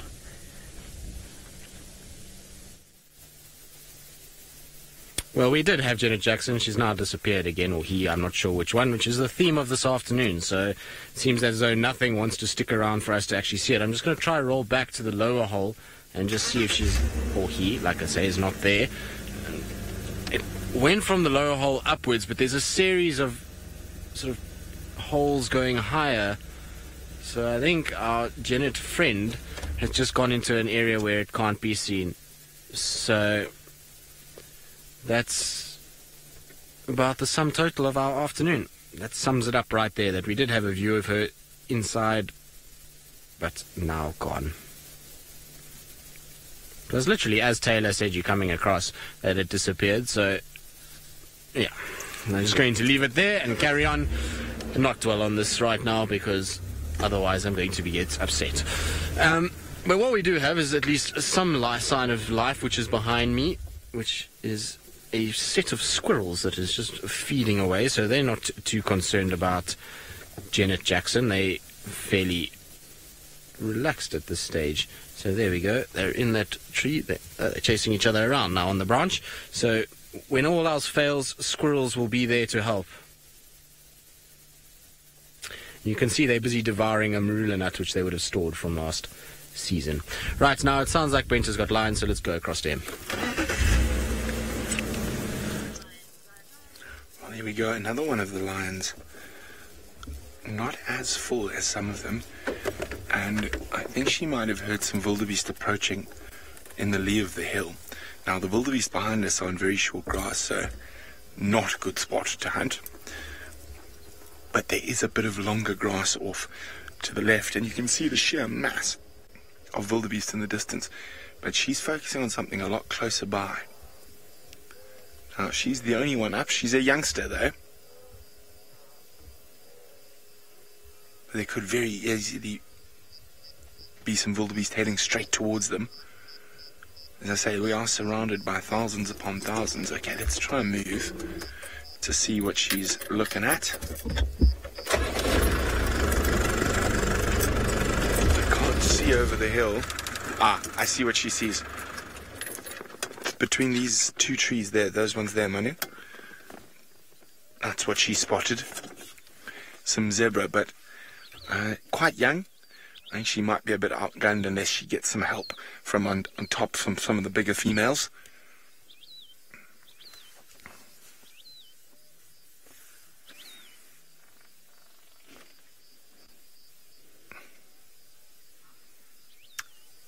And I think she's been spotted. Was that a snort directed at a lion, a zebra? Ah, there's wildebeest as well. Now they're easier fare than zebra. Now what she needs to happen is for some of these other lions to get up. Oh, one is up. and go across from behind the top of the hill, like that. So they need to come. Here she comes. There we go.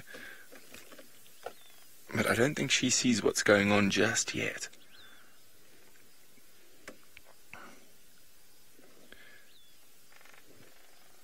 Oh, a flapping lark's back. Quickly for the bird. Is he, you can get him, or is he too high? No. Oh, there he goes down. And he's landed.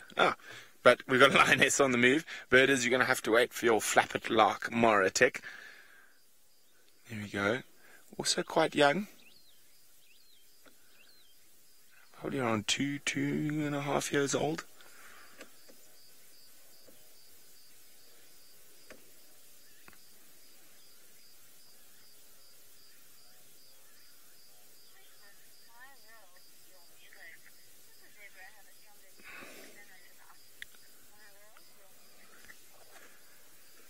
So, My World, Your Music wants to know, does a zebra have a stronger kick than a wildebeest, I think I heard? Yes, most definitely. They are a lot more dangerous to take down than a wildebeest. Oh, than a giraffe. No, definitely not. A giraffe's wildebeest. There we go. Now you're using your noggin. Now let's hope the other lionesses pick up on her body language. And they can set themselves a successful ambush in this beautiful golden late afternoon light.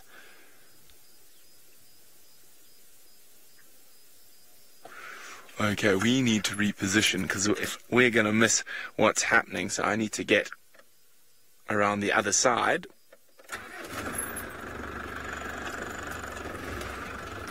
Of the road.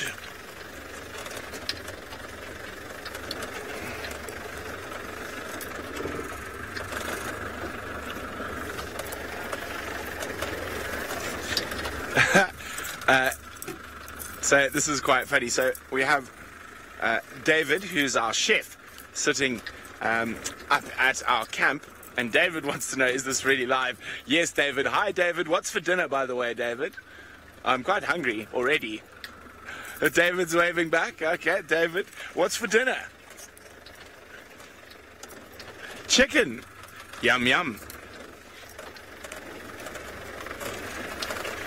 Chicken tarragon. Sounds delicious. I can't wait.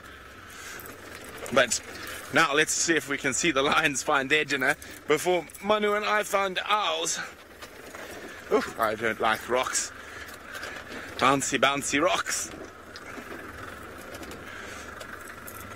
So normally I just drive there, but I don't want to drive too close to the lioness. She's over there, so I'm going to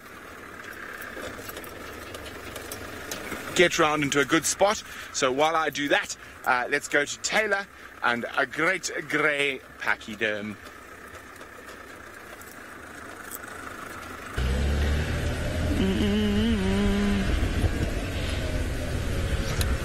Hi everyone, I'm reversing. As you can see, I'm trying to get some elephants for you. I'll be with you in 15 seconds. 10. No, I'll just stop counting. Hi elephants. We saw Needle, our elephant, the elephant with the long, very pointy tusks, so she's made it back to the herd. Hello, girl. Do you mind if we come and say hello? Would you have a problem with that? No, you seem very relaxed. Yes, you're all nice and calm now. I'm sorry that you were so distraught a little bit earlier. Isn't that so sweet? You can't go up that way. Careful, you're too big to fit through Mum's legs. This little boy, Hashem, he's very sweet. No, I'm not convinced that it's one family herd, because everybody's very sort of split up here. It's actually Mom, all the adult females and their offspring hanging around together. So there must be a couple of different family groups. So you're going to have a suckle for us. It'll be very nice if you suckle in the golden light. The calf's not a particularly young calf. It's actually also quite tall. I didn't really see any tusks protruding, but maybe I missed that. It's probably just over a year old. Maybe a year and a half. Now, Sinak, you're wondering, if or how do mother elephants communicate with their calves? Do they use infrasound? Most certainly.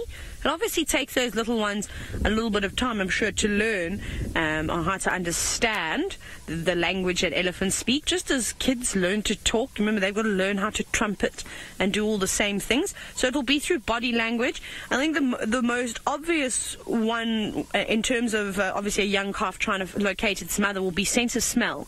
I think that plays a huge role. And then as they get older, then the communication of the infrasounds will obviously come into play, but I don't think that they can necessarily understand it straight off the bat. But for the first 6 months of a calf's life, it very rarely leaves mom's side. It's normally right there, and mom doesn't normally let it out of her sight. It's only just after they get a bit older, they start to get a bit braver, and they start venturing away from mom and spending more time following their older siblings around and playing with elephants of a similar age. But like I said, the first couple of months are spent really quite close to mom's side. I actually wonder if this calf is not a little bit older and it's just a late developer in terms of its tusks.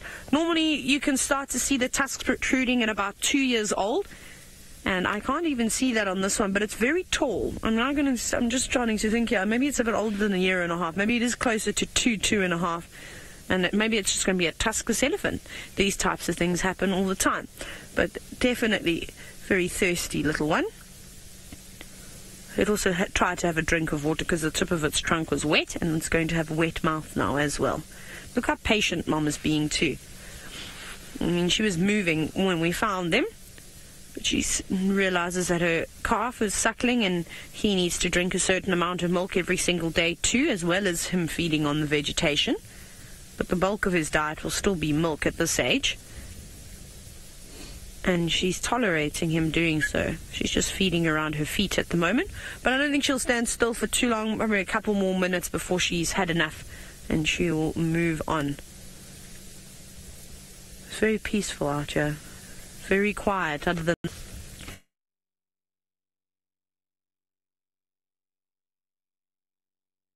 Jackie, and that is, how long do they suckle for? Not necessarily, the easiest to answer, but it's quite a complex sort of answer to it, because there's no sort of end date to how long they suckle for. And the reason for this is because every 4 to 5 years or so an elephant will give birth. That depends on what's going on with their environmental status. Has there been a drought, or is it flooding, lots of rain, is there abundance of food? But with these little ones, they'll suckle right through until mom is about to give birth to another calf. And they're quite sneaky like that. But normally it's for about the first 3 years of their life, and then mom starts to stop tolerating it, but they'll still be allowed to suckle. And then when mom's got a new calf, obviously she's still producing milk. When mom's not paying attention, maybe it's been a long day of traveling, and she thinks the young calf is suckling, often it's not. It'll be the older one that sneaks in, which is quite funny. And that normally ends up in, sort of loud trumpets from the youngster throwing a tantrum, and mom just saying, nope, you're too old for that. That's quite funny. As always, provides a lot of entertainment. But let's go back across to Brent now in the Mara. His lions seem to be up and moving around. Hopefully they're going to catch something. Well, look at that. Isn't that gorgeous? A ground hornbill flying into the sunset. Now, our lions were up and moving around, but unfortunately for them, the wildebeest decided to go a different way. But it is still a very pretty sight, that young lioness with the backlighting of the sunset.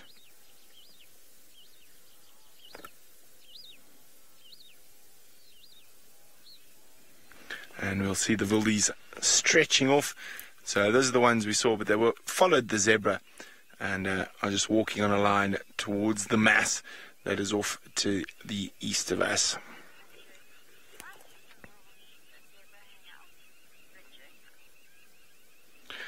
Richard's wondering, why do zebra and wildebeest hang out together? And it's quite simple, Richard. And is that they... Oh, sorry, I just thought I heard something. Complement each other. So zebras are bulk grazers, they munch along, and wildebeest are very picky grazers, so they prefer grass that has been munched on by something else first. and also just more eyes, less chance of being eaten by predators.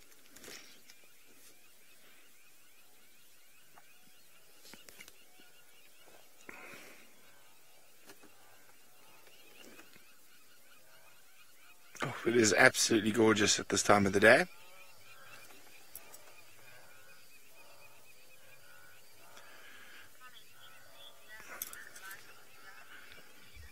Dina agreed, the light on this grass is absolutely gorgeous. And you'll see how gorgeous it is on that lioness who's just watching potential dinner disappear.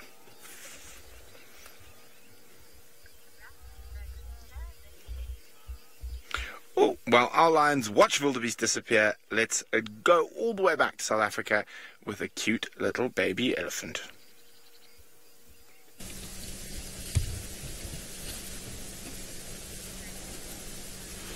So we're still with our elephant friends, and we're with that young calf that was suckling a moment ago, and has now taken interest in some vegetation that's growing along the stump.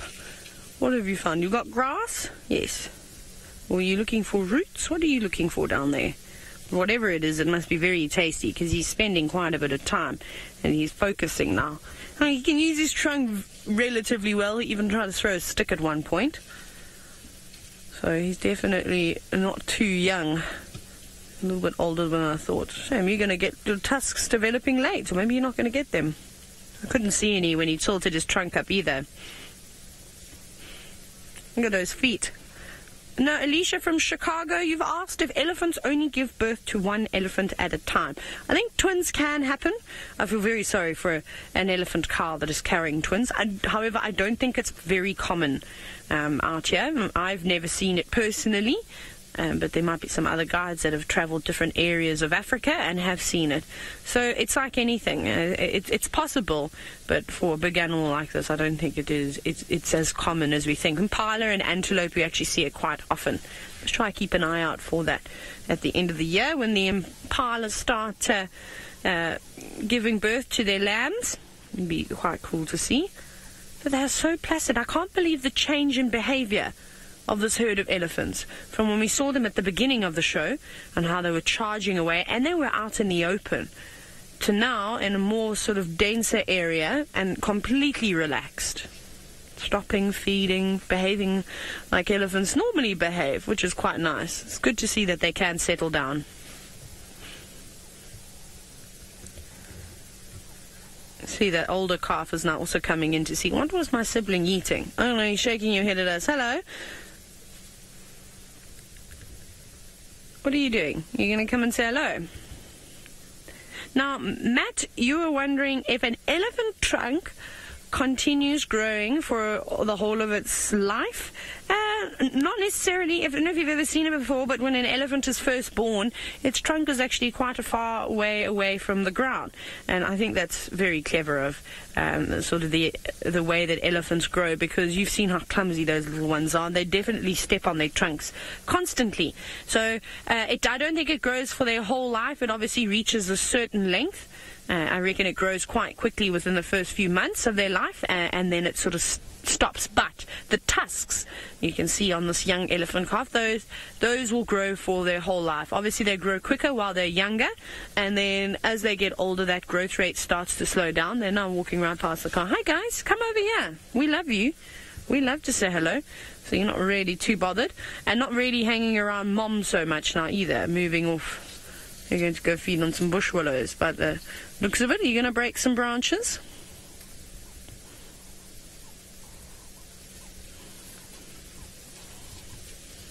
No, they're stopping and starting. There's actually a beautiful sunset as well.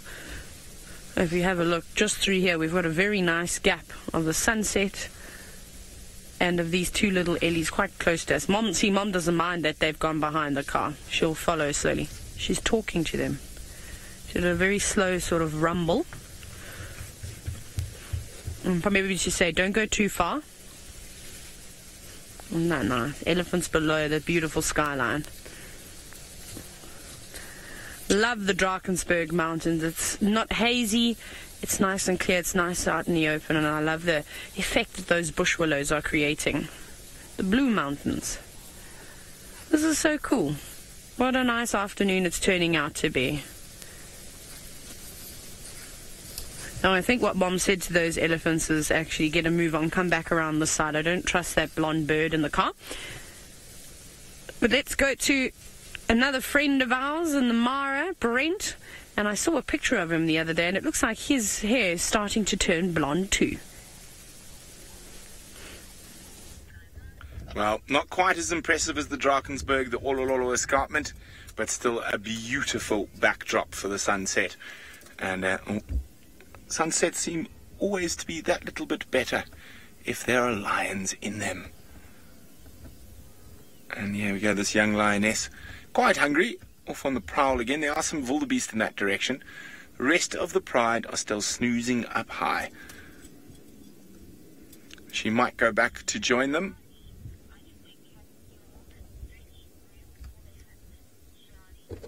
Yanni wants to know, why do big cats groom and stretch and yawn before they hunt? Well, they generally are yawning to get some oxygen into them. The stretching is obviously to get all the kinks, because often they'll sleep for many hours without moving. And the grooming is quite an important social aspect of lion behavior, especially the allo grooming, the grooming of each other. That enables them to reaffirm the bonds of the pride. And being cats, they like to be relatively clean. Well, a lion being clean is, as I said, a relative term. They are quite smelly things, but they will groom as much as they can. So she's looking down. There are some wildebeest in that direction, in the long grass. You can just see their backs a little bit to the left. No, a little bit to the left, much closer. We just see their backs sticking out. There we go. Having a good graze. And of course the lions prefer wildebeest in long grass as opposed to short grass. But I'd say they're in a really good spot at the moment, because from here they are able to go any direction and find themselves a good meal.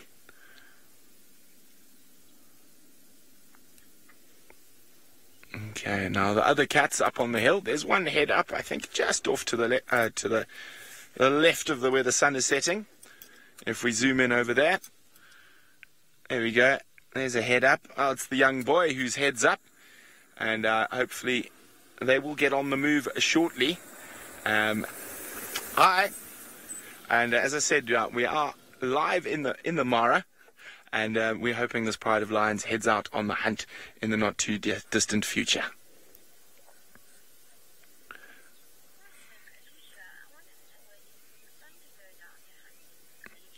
Alicia, welcome. Alicia's wondering if they are possibly waiting for the sun to set before they set off on their hunt. Well, not necessarily. Generally, lions do prefer to hunt in the hours of darkness, but they are, like all predators, opportunists, and will take any opportunity to hunt. And there we go. That young lioness is going to have a quick look at those wildebeest whose backs we saw just out of the back of the grass. But as I think, Alicia, they will definitely probably, or the rest of the pride will start moving as it gets darker. And she will probably fail. We've seen quite a lot of that this year. The younger lions getting a little bit over-eager. In the big masses of wildebeest, they do have some success, but I think here on the peripheries of the bigger herds, she won't be as successful. See, looking back for support from the rest of the pride, who are still snoozing quite contentedly up on top of the hill.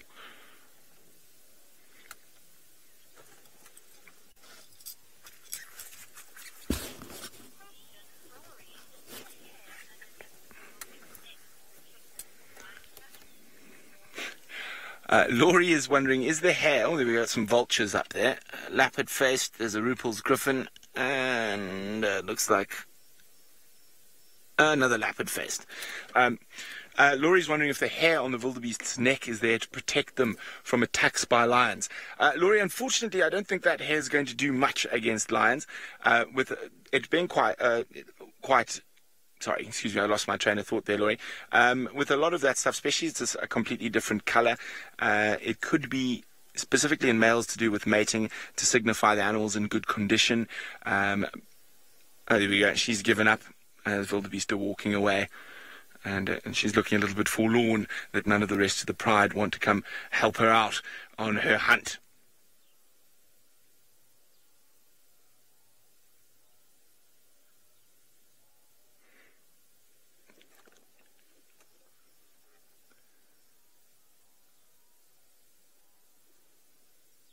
We can hear the wildebeest in the distance. Now, I've just got to do some flap repairs and things on this side.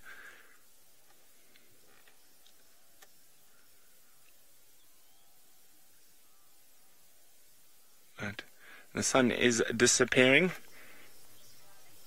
But as soon as these lions are up and mobile again, we'll come back. But till then, let's go see what Tristan's up to back in South Africa.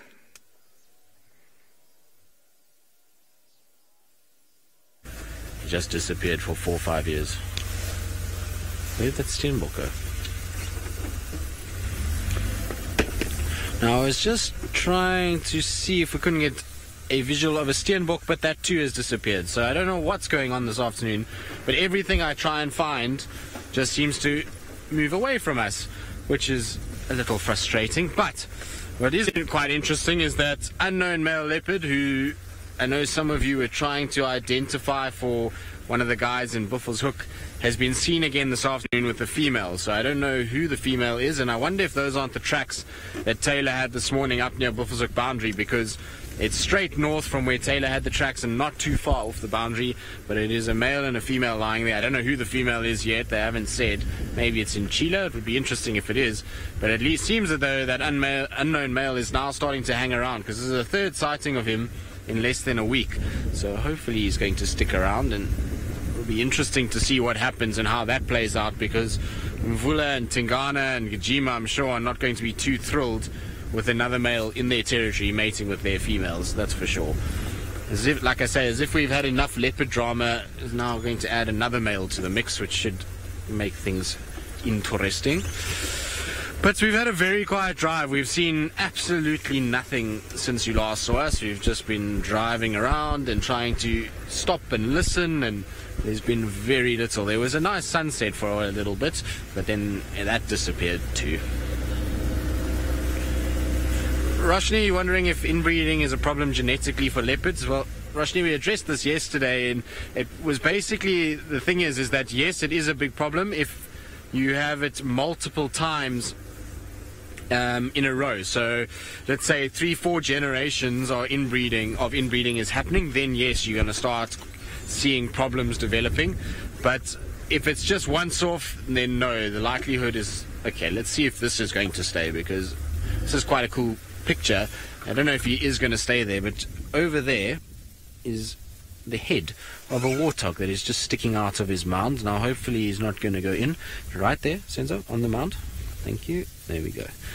Now there's our warthog. He's having a good relax, and this warthog better be careful, because I've seen Tundi on that particular mound twice, and I've seen Tingana walk past there this week. So, oh, there we go. It's lost its nerve and run away. Now I feel awful, because that's probably where it wanted to bed down for the night, and me stopping where I have has caused it to run out of its burrow, which is not ideal. Oopsie.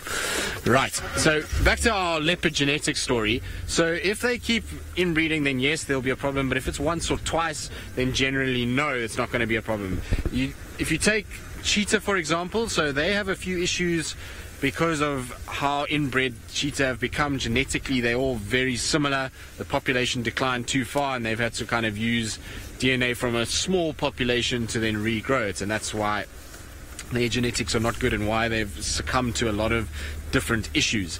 But with the leopards, once or twice won't be a problem. So if you had a situation where, let's say, hypothetically, quarantine mates with Tundi or Shadow or Shongile, there's not really going to be too much of a stress in that. So you might, I mean, it's not ideal, but it is not hugely probable that there's going to be a problem. It will be fairly alright, as long as it doesn't keep happening over and over and over again, because that will definitely then weaken the genetic code.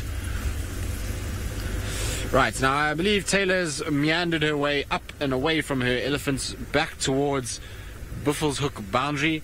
I believe she's got some wallowing hippos. We do have hippos. They're very sleepy at the moment, and they better get their act into gear now, because it's becoming night time, and this is not the time for hippos to sleep. This is the time for them to wake up and be fantastic. But that doesn't look like it's going to happen anytime soon. They look very comfortable. But you can also see how Buffelshoek Dam is drying out quite a bit now. It's obviously fairly shallow around there. Their body's exposed. Although, on a day like today, that's actually quite a nice spot. To have a bit of water to keep you cool, but also to have your backs exposed and let the sun's rays warm them up quite nicely. So they look very comfortable. But it's getting chillier now, so perhaps they'll come out. Yes, you're giving us the evil eye, aren't you? Are you going to splash around? That's the blue steel look that the hippo love to give us. Oh, the other one's opening its mouth. That was a surprise. From fast asleep to wide awake.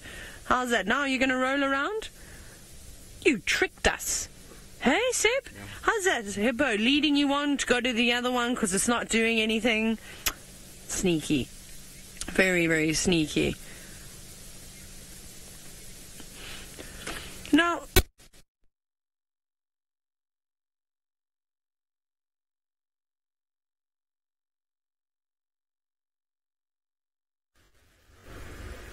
Now, unfortunately, the gremlins have come in once again, so we are back with us. And I was just speaking to Andrew, trying to work out which female he's got on Buffelshoek with that unknown male, and hoping to kind of get an answer as whether it's Shongile or if it's Nchila or who's up there.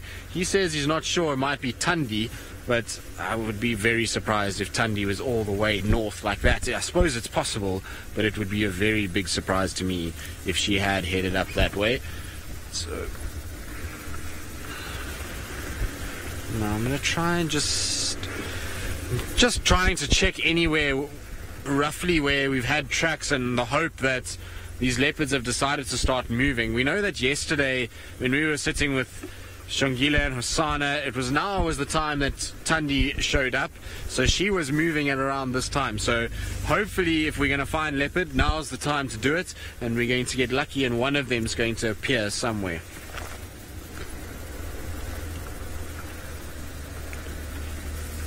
Lovey Laurie, you're wondering if Shongile would take the territory from Tandi? Well, if she was strong enough, and she could, most certainly she'll push Tandi. And leopards are like that. They try and push and push and push as much as they can to get as big a territory as possible. And the stronger they are and the more they're able to sort of dominate other females, the more likely they are to end up with a territory bigger and of their own. So if she could manage it and she could outmuscle Tandi, then most certainly she would try. And I wouldn't be surprised if in latter years we see that. At the end of the day, Tandi, remember, is a lot older than what Shongile is. She's got quite a few years, so there's a bit of experience that counts there. But as Tandi gets a little bit older, so her body starts to break down a little bit, it becomes harder and tougher for her, and that then opens the door for a younger, fitter female of Shongile. Maybe when she reaches 3-4 years old, she can then start really challenging and pushing and trying to then take back some of that territory, or at least push Tandi out of her own territory. And we've seen it with a few females. Safari is one. She ended up pushing way out of where she originally started. She originally started around Elephant Plain, Simambili, and by the time she died, she was hanging around Chitwa and Nets, Little Gari. That's where she kind of finished up. So it was a big move from her pushing more towards the east as she got older, and her daughters and varying other females got stronger and stronger. Right, well, I believe Brent is still with his lions. I wonder if they're still eyeing those wildebeest on the horizon, but I'm sure he will be able to tell you exactly what's been going on, and let's hope there's a bit of action around the corner. There we go, there's a bit of movement up from the other lions on top of the ridge. Our lone lioness is still staring at wildebeest down the road, but the rest of the pride seem to be heading in the opposite direction to her.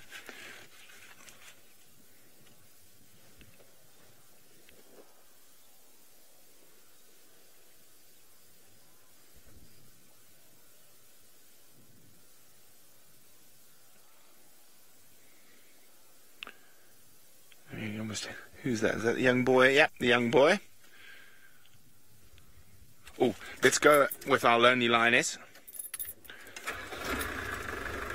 She's going on the hunt all by herself.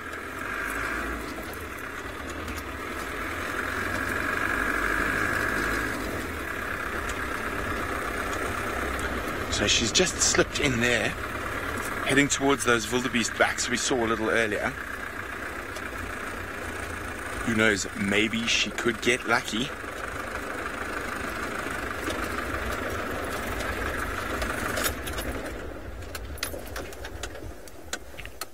So you can just see her ears there.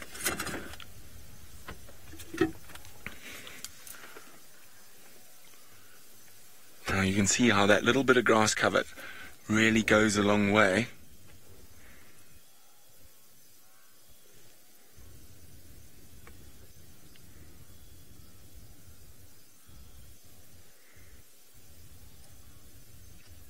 Wildebeest are not aware of her presence as of yet, but it definitely would be a bit easier if the rest of the pride came and gave her a hand.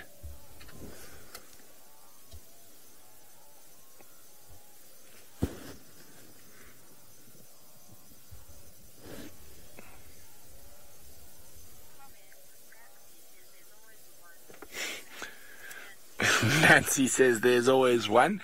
Well, I suppose she's just that, a little bit more hungry than the rest.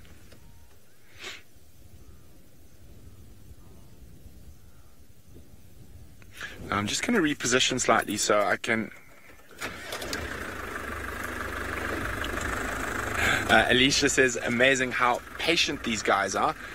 They are very, very patient creatures. Even the young ones, but I'm just repositioning... Oh, the guides. Well, thank you very much, Alicia. I just want to see if I can make sure where the rest of the pride are behind me and see her at the same time.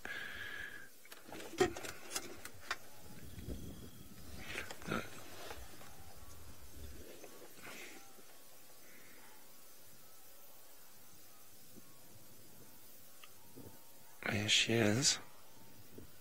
I can hear the wildebeest in the distance. No. This distance they sound like frogs. Or they sound like wildebeest.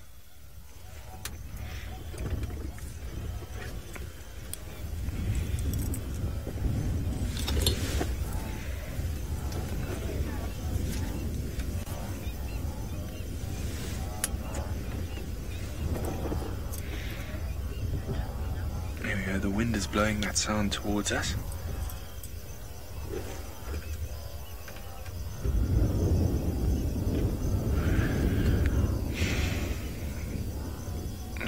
At the moment she's looking the wrong way because that's down towards the short grass where she'll be spotted in a matter of seconds.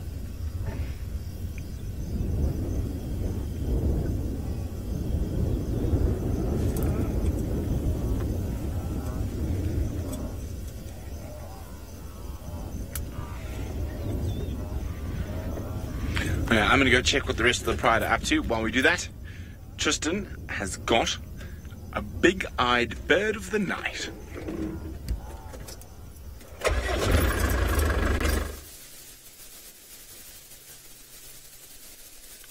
Well, we've found ourselves a little owl. I'm not sure which one it is just yet. It looks like a barred owlet from here. It doesn't seem to have the black on the back of the head, although I might be wrong. Difficult. It's silhouetted against the light, and it's at that phase now where the spotlight is not quite bright enough to illuminate things properly. It could be a pearl spotted. Difficult. Hopefully it's going to turn his head a little bit for me, and that'll give me a better idea. It does have quite a spotty back, and we can't see the chest, which is generally also an easy way to determine them. But it's watching something in the grass. I wonder if it's not seen something. No, it is a pearl spotted. There we go. We can see the little black tufts on the back of the head. So a pearl-spotted owlet. And these guys are very active at this time of the night. You'll find them coming out in dawn and dusk, and they move around, and they'll be hunting small birds, bats. Apparently they go after quite a lot, which is quite interesting, and insects, and off it goes, flying away. Well, at least it sat around long enough to get a nice view of it, which is good news. We've had a plethora of owls recently. It's been quite amazing. We've had Taylor had that amazing Verreaux's eagle owl sighting a few mornings ago. There's been scops owls around, barred owlets, pearl-spotted owlets, and even the little white-faced owls have been around. I had a white-faced owl the other day as we started drive, and we were busy framing it up, and it then flew away, unfortunately. I was hoping we'd get them on camera because I love the little white-faced owls. They're beautiful, and they've got those bright, big orange eyes that are so eerie looking, particularly if you see them at night. So it would be really nice to get one of those on camera again. Hopefully I'll check around that area where I saw it. It was not too far from Treehouse Dam, so I will have a little scan around there again at some stage and try to see if we can't find them.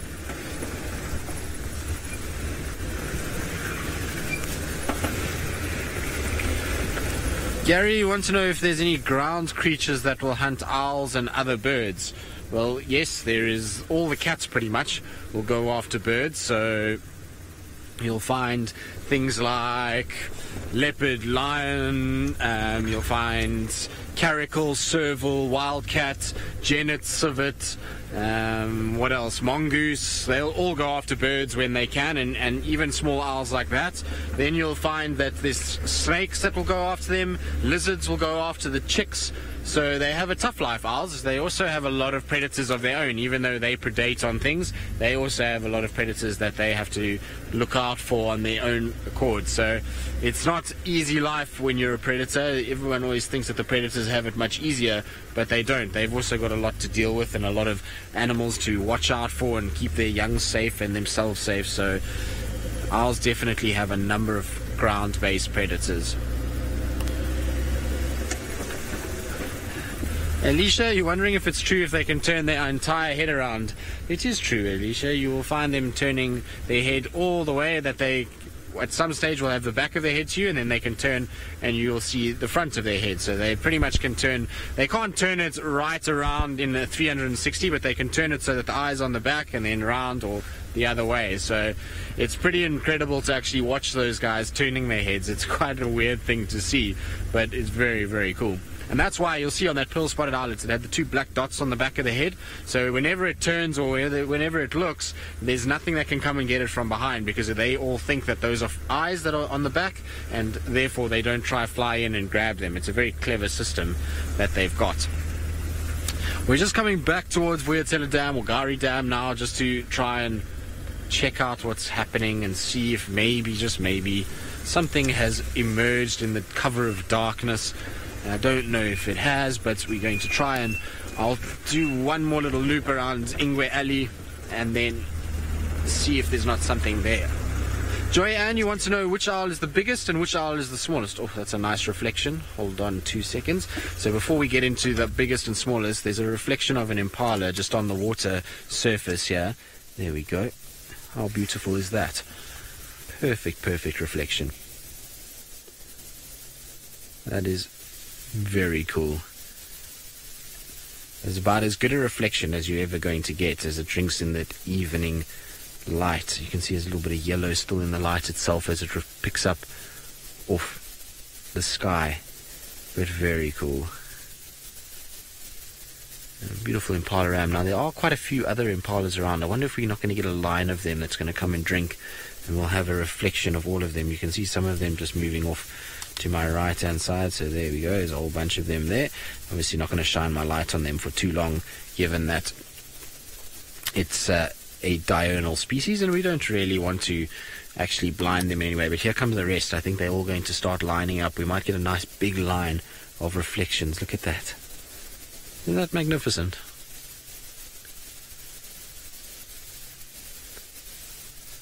That's really cool. It just goes to show there's even beauty in the most common of animals that we see out here. It almost looks a bit surreal, as though there's a tear in space or a smudge over a picture, and they're now just moving through that clear part of the picture. That's very cool. But back to our owls while we just appreciate our impalas and their reflection. So the largest owl that we see here is the Verreaux's eagle owl, which is a very large bird. It's the one that Taylor had a few mornings ago that I was referring to. You'll find that owl can get large. I think it weighs about 5 kilograms. I'll just check now and make 100% sure, but somewhere around there, which for a bird is very heavy. And then the smallest owl we get is the one you just saw now, which is the pearl-spotted owlet. So that's why it's called an owlet. It's a lot smaller. In fact, actually, the pearl-spotted, and I forgot about the scops owl. The scops owl is about a similar size. In fact, the scops owl doesn't get quite as large, if I remember correctly, as the pearl-spotted. Let me just check. So yes, the scops owl weighs between 60 and 80 grams, and the pearl-spotted 60 to 100 grams. So the pearl-spotted on the upper end gets bigger, but they both on the lower end are very similar. So those are our two smallest owls, and then our biggest one is the Verreaux's eagle owl, which...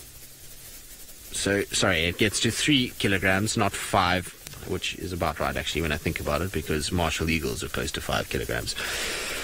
Well, that was absolutely beautiful. Sorry, Ompalas, I don't mean to give you all a fright. I think me speaking slightly louder has given everybody a bit of a jump. You can hear baboons shouting now as well. I wonder if there's not something hanging around. But we're going to quickly watch what goes on and listen to these baboons and see if they shout again. And while we do that, let's go back to Brent and his lions in the Mara. Well, the male is up and the sun is going down. The rest of the pride have moved further to the south of us. But there's one very cool thing I just wanted to show you. There's a flying ants coming out of the black mound. Look at that. All that rain we've been having is spurred on an alate emergence. But we are going to switch now onto infrared, so we can see more of what's going on as the light fades. So let's have a look at those termites in infrared. Should be able to see a bit more. There you go, little black mound termite alates. Now, quite often they will come out at dusk or in the night, and one of the main reasons for that is they are such popular food sources, and there's a few less birds out at night who can munch on them, also a few less mammals, but it seems they're already under attack. Look at that. There's ants that are attacking them before they can even take off. They are such a high protein meal that everyone wants a bite of a termite. They are quite yummy as well. Taste a bit like peanut butter. And of course an incredible source of protein. So this looks to be like one of the males that we see also at the Salt Lake Pride, which is quite interesting because it does become very confusing, all the different lions around here.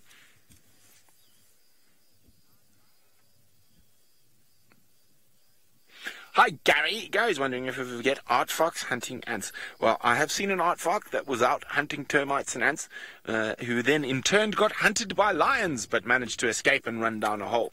Now let's go a little bit forward and see where the rest of the pride got to. Where is my illumination device? There it is.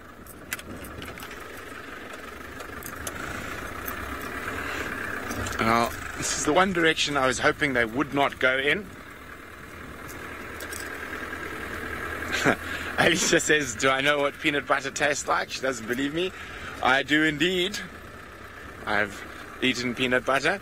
I would just go to say, well, it's not quite as a peanutty as peanut butter, but it's a similar sort of flavour. As you can see, it's got a bit nippy. Got my trusty red shuka. This is my oldest shuka. I've had this one for over 8, 9, 10 years. It was given to me by my security staff, my anti-poaching staff, when I left Tanzania. So if I had to pick a favourite, it's probably going to be this one.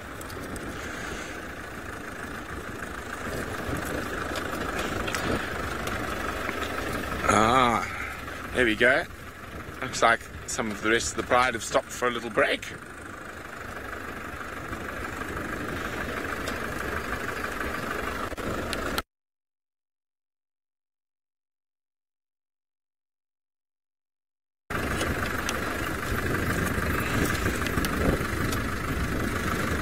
And we are not going to stick with these. This looks like, yes, it is the two young boys. next to us here. And they look like they are doing... Oh no, they're also going to move. But the girls look to be approaching a herd of wildebeest over there.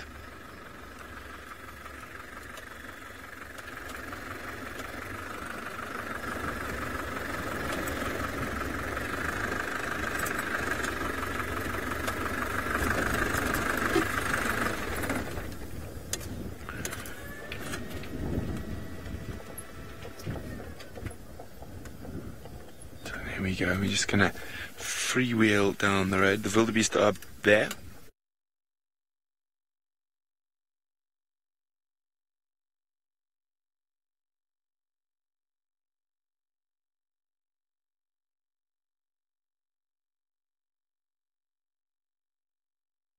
During a specific mating season or at any time of the year. You can just have a look in the road in front of us, man. I want to see where those girls are.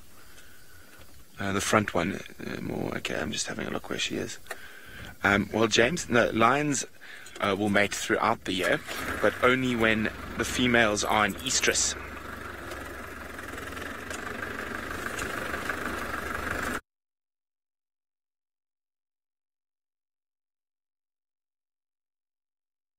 Into a good... Let's go to Tristan, who still hasn't managed to find... Maybe you can...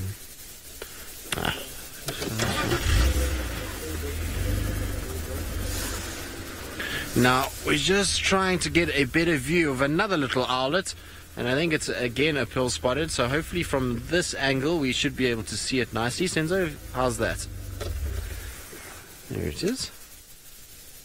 So another little pearl spotted owlet. You can see those black dots that I was talking about on the back of the head when it turns, and there you were asking about how if it can turn its head all the way. That was a pretty good example of just how far the head can turn.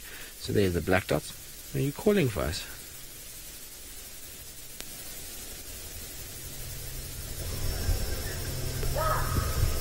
David, you want to know if owls hunt bats? Well, I believe that these guys do sometimes go after bats. I've never seen it myself, and I'm certainly never seen one feeding off it, but I believe that they can hunt bats from time to time. So it's quite interesting that they do. I would love to see footage of it if they do actually hunt bats, because, like I say, I've never actually seen it, and I've never seen one even feeding off a bat at this stage. So hopefully I will be able to one day see that. It will be really cool to see one of them going after bats and catching one. Now, the baboons are still alarm calling. I've driven all the way around and tried to sort of see where they're looking, but they just run from me when I drive. So difficult to say exactly where they're looking. Maybe they're seeing around towards Gallagher, so I'm just going to go around to the other side of the camp and check Gallagher Pan quickly.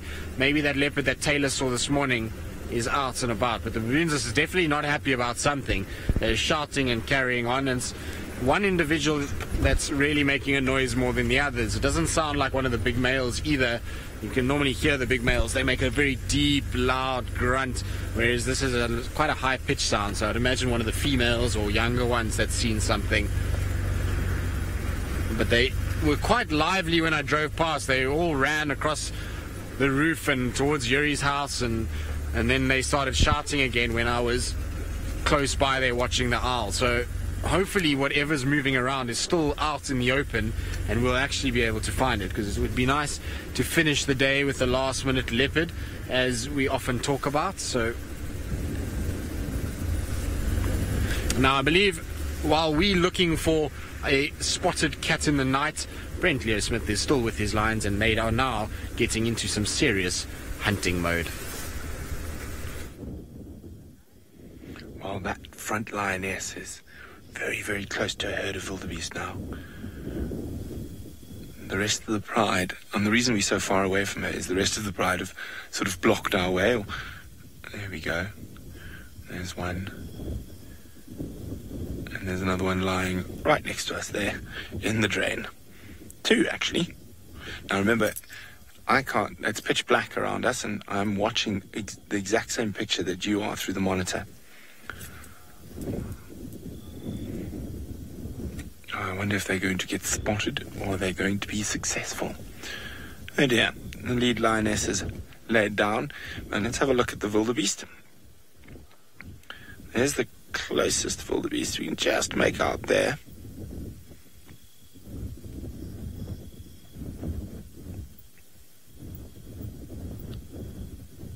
Yeah, so there's a fair few there, a couple of hundred at least.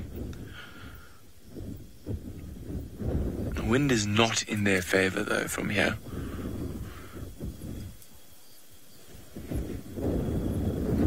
You can see the wind blowing in from the east towards the west, taking the scent of those lions straight to the wildebeest. Now, it always depends on how those wildebeest react from that scent. Phoenix says, how can I see where I'm going? Well, I just drive by feel. No, of course I'm joking. So there's a little bit of light that I can make out where the road is from the grass at the moment. But the lions, I can't see at all. So, I mean, I can actually just make out there's one there and just see her. But the ones that are down in the road ahead of me, I can't see at all. And there's another one right next to us coming from behind. Hello. Just heard the sneeze.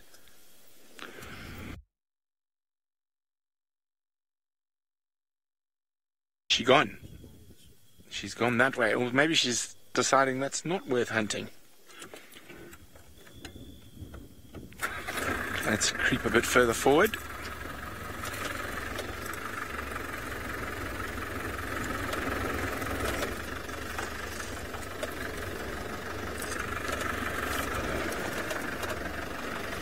Hello, girlie.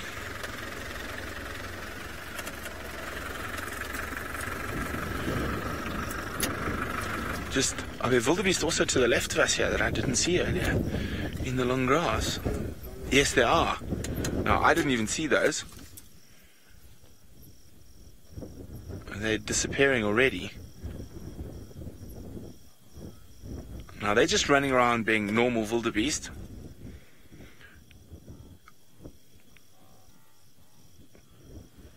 Brandon wants to know, what is the temperature right now? Oof, it's quite pleasant. It's a little bit chilly. I'd say probably around 20 degrees Celsius. Maybe a little bit less. No, definitely 20, 22. Not too cold. I'm not a big fan of the cold. Decisions. Wildebeest to the left of me, wildebeest to the right. I know there's a lioness walking right past us. Or is it the young male? I can't see in the dark. No, it's a big girl.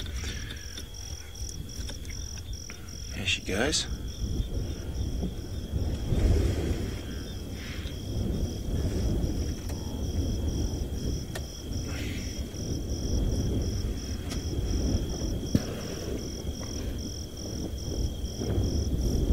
Another one on the left, right next to us. You just hear it pacing through the grass. Ah, it's one of the young boys. Oh, look out there further to the... Is that another lion? Oh, it's another one of the young boys. So there's two young boys here. Could they help and aid in this hunt by chasing the wildebeest onto the girls?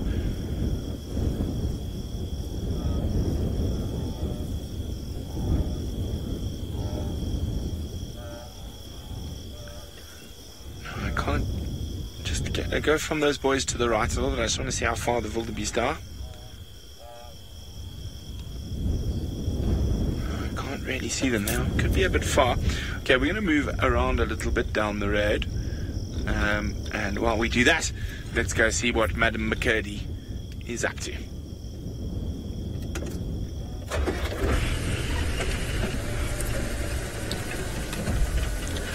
How exciting is that? Hopefully those lions continue to creep closer and closer to the wildebeest. Now, it's been fairly quiet. We've had a couple of gremlins attacking us for the last couple of minutes. What we did see, though, was a genet up in a tree, but we were down in a very bad spot, and then it also ran away. But it's quite nice now. We seem to be seeing genets, well, maybe not necessarily putting them up on screen, but definitely seeing them more often. So this is exciting. Our winter started. Let's just because the vegetation has died down to a point that we can actually see them. So I'm looking forward to white-tailed mongoose. Now, Gary, wondering what on earth is a gremlin? Well, is a word that we use just to describe the technical issues that we can sometimes have. There are various types of gremlins. We get the wind ones. We've discovered what the wind gremlin was, by the way. Our antenna at Chitwa, after all that gale force, when she blown over sideways, so that explains the signal issues with any of the cars that will go towards Chitwa, but that will hopefully be resolved in the next few days. It could be from the stream not working, so lack of internet in camp, sometimes that goes down. There's quite a difficult process, of course, to bring you these feeds. I mean, it's one thing bringing your feed from South Africa, it's a whole nother story coming from Kenya. So it's quite interesting. So we just give them the word sort of gremlins, but we try and keep them at bay as often as we can. Now, Tristan's having some luck with owls. We've obviously had our turn. We were very lucky where we saw a pearl-spotted owl and a rose eagle owl in the last few days. I wonder what else we have for the last 10 minutes of the show. I wouldn't mind anything, really. I'd love to see, like I said, a white-tailed mongoose would be good. Even a porcupine. Oh, when last did we see a porcupine other than the one that Mvula was eating a couple of weeks ago? Mvula is one of the male leopards that we get to see every now and then. And so, Juma's quiet today, but that's all right. I know what's going to happen is we're going to end the show and the leopards are going to come out in full force. Sounds like there's also some lions that have been found, but I think that's on Torchwood side, if I'm not mistaken, or in Buffelshoek, probably the Torchwood Pride. No word just yet of the Nkuhumas. They'll be around somewhere. They'll eventually come back. They must be on a kill. It would also only explain why no one has seen them for some time. I don't even know what road we're on. I think we're on Zoe's road, and we should pop out on quarantine. Well, that was the idea anyway. We're scanning up in the trees down on the ground. I think it's too chilly to find chameleons, but I'm looking down in the lower lying branches as well, but no luck just yet. But it seems as though lions are back on the move, edging closer towards those wildebeest. So let's go back to Brent in Kenya. Well, they are indeed. Now, they're surrounded by wildebeest, but they're not showing any sign of serious intent towards the herds just yet.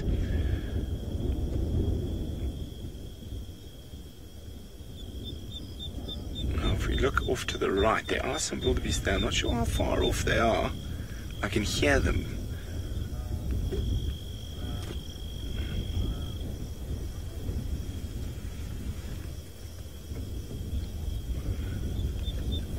There we go, they're the wildebeest. Now, Gowords would like to know, how does the wind affect hunting? Well, it can be to the lion's advantage if they hunt into the wind, but I'm afraid they don't really seem to think like that. They just hunt what's in front of them regardless of where the wind is.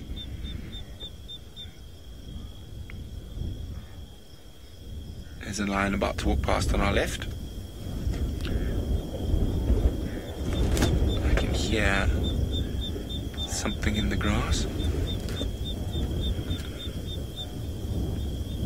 Not quite with us just yet. And the wind has suddenly decided to blow much, much harder.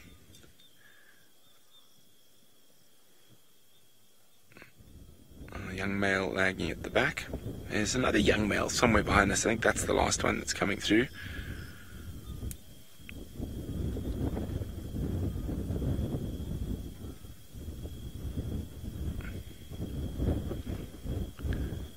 Unfortunately, it seems I'm having a bit of a problem with my radio.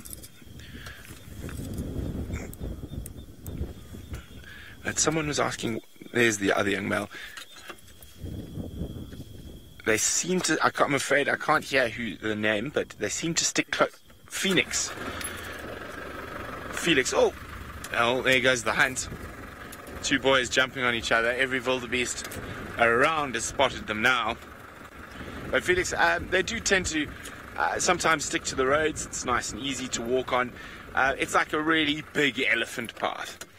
But yeah, there goes the hunt after those boys jumping on each other.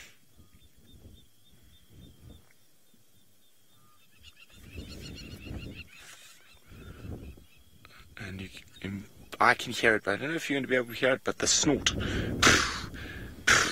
of the wildebeest after spotting the lions.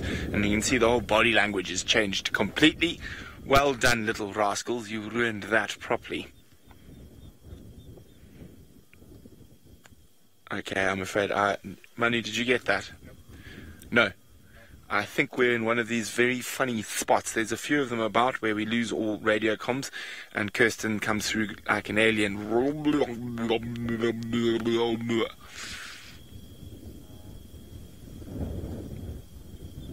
Although that's what Kirsten sounds like normally anyway. But I think the hunt is over. This lioness is just going to walk off to join. I'm going to keep following them for a little bit. See if anything comes from it. So while we do that, let us send you back to Tristan in South Africa.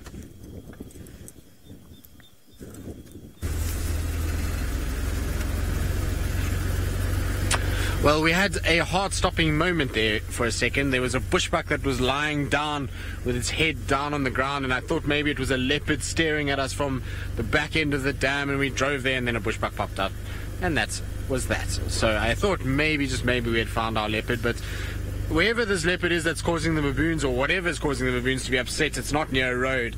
I've done an entire loop around the camp from the roads that I can access, and I can't find any sign of a predator anywhere there. So maybe somewhere between the camp, or at least in the drainage sections, I don't know. But there's certainly nothing visible from a road, which is, I suppose, the way it goes.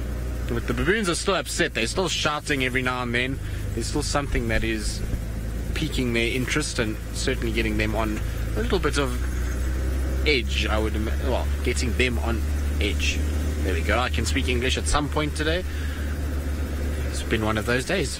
Hello, Scrub here. I think you're far better off than your cousin in the Maasai Mara that was next to a whole bunch of lions. But I don't... There we go. Although I suppose there's a number of predators out here too, from all the owls and leopards and very other types of animals that run around here at night. So I suppose they're not better off than the Mara ones. Just at this present moment, I think they're better off here than the ones there. Well, that particular one and this particular one. But at this stage, unfortunately, no other signs that we can pick up. It's been a tough day at the office, so to speak. We've driven around, we've found tracks everywhere that we could imagine, yet we just haven't been able to turn up the goods. And it goes that way. Yesterday, I suppose, we got so spoilt, we can't really complain about it. And we've had such a good week with cats that it is the way it is, and so it's how it goes. What we have managed to find is a blonde-maned lioness that is slowly creeping. You can see its lights in the distance. It likes to drive around with lights on. So there it is in front. There it goes. Now behind those lights, there you can actually see the blonde mane glowing in the background. Look, there she...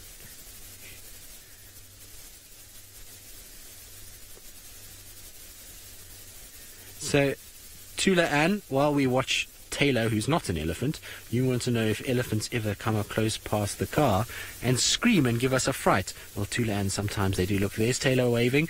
See, she's got her queen wave out this afternoon. But sometimes they do, Tula Ann. They come close and then they trumpet and you get a bit of a fright, particularly if they're behind you or next to you in some way. Then you can often get a fright from the elephants. So it's a funny thing when Ellies are around, is that when they do trumpet very, very loudly, it's so loud that you get a bit of a fright. But it's not that often. At least sometimes we see them from far away, and if they trumpet far away, then it's not so scary. It's just when it's very, very close, like you say, that you can get a bit of a fright. Right, well, we're going to follow Taylor slowly towards home, because home is in that direction, and given that we've had a tough day, I think home is where we need to head, just to rest up for the night and hope that tomorrow is a better day. Now, excuse me, I'm half choking to death. I think I swallowed an insect there, which is not ideal. It certainly has gone down the wrong way, that's for sure. Now, it is that time of the day, unfortunately, where we do have to say goodbye to all of you. I think Brent might still be out this evening for a little bit. I'm not sure. Haven't really heard, so I know the Mara guys do some nocturnal stuff, so I'm hoping they will be out. But just keep an eye on your updates. I'm sure it will come up if they are out. But myself and Taylor, like I say, we're heading back to camp. We're going to try and go and rest up for tomorrow. So from Senzo, Seb, Taylor, and myself, Megan and FC and Kirsty in the Mara, thank you everyone, and we'll see you tomorrow morning on the Sunrise Safari.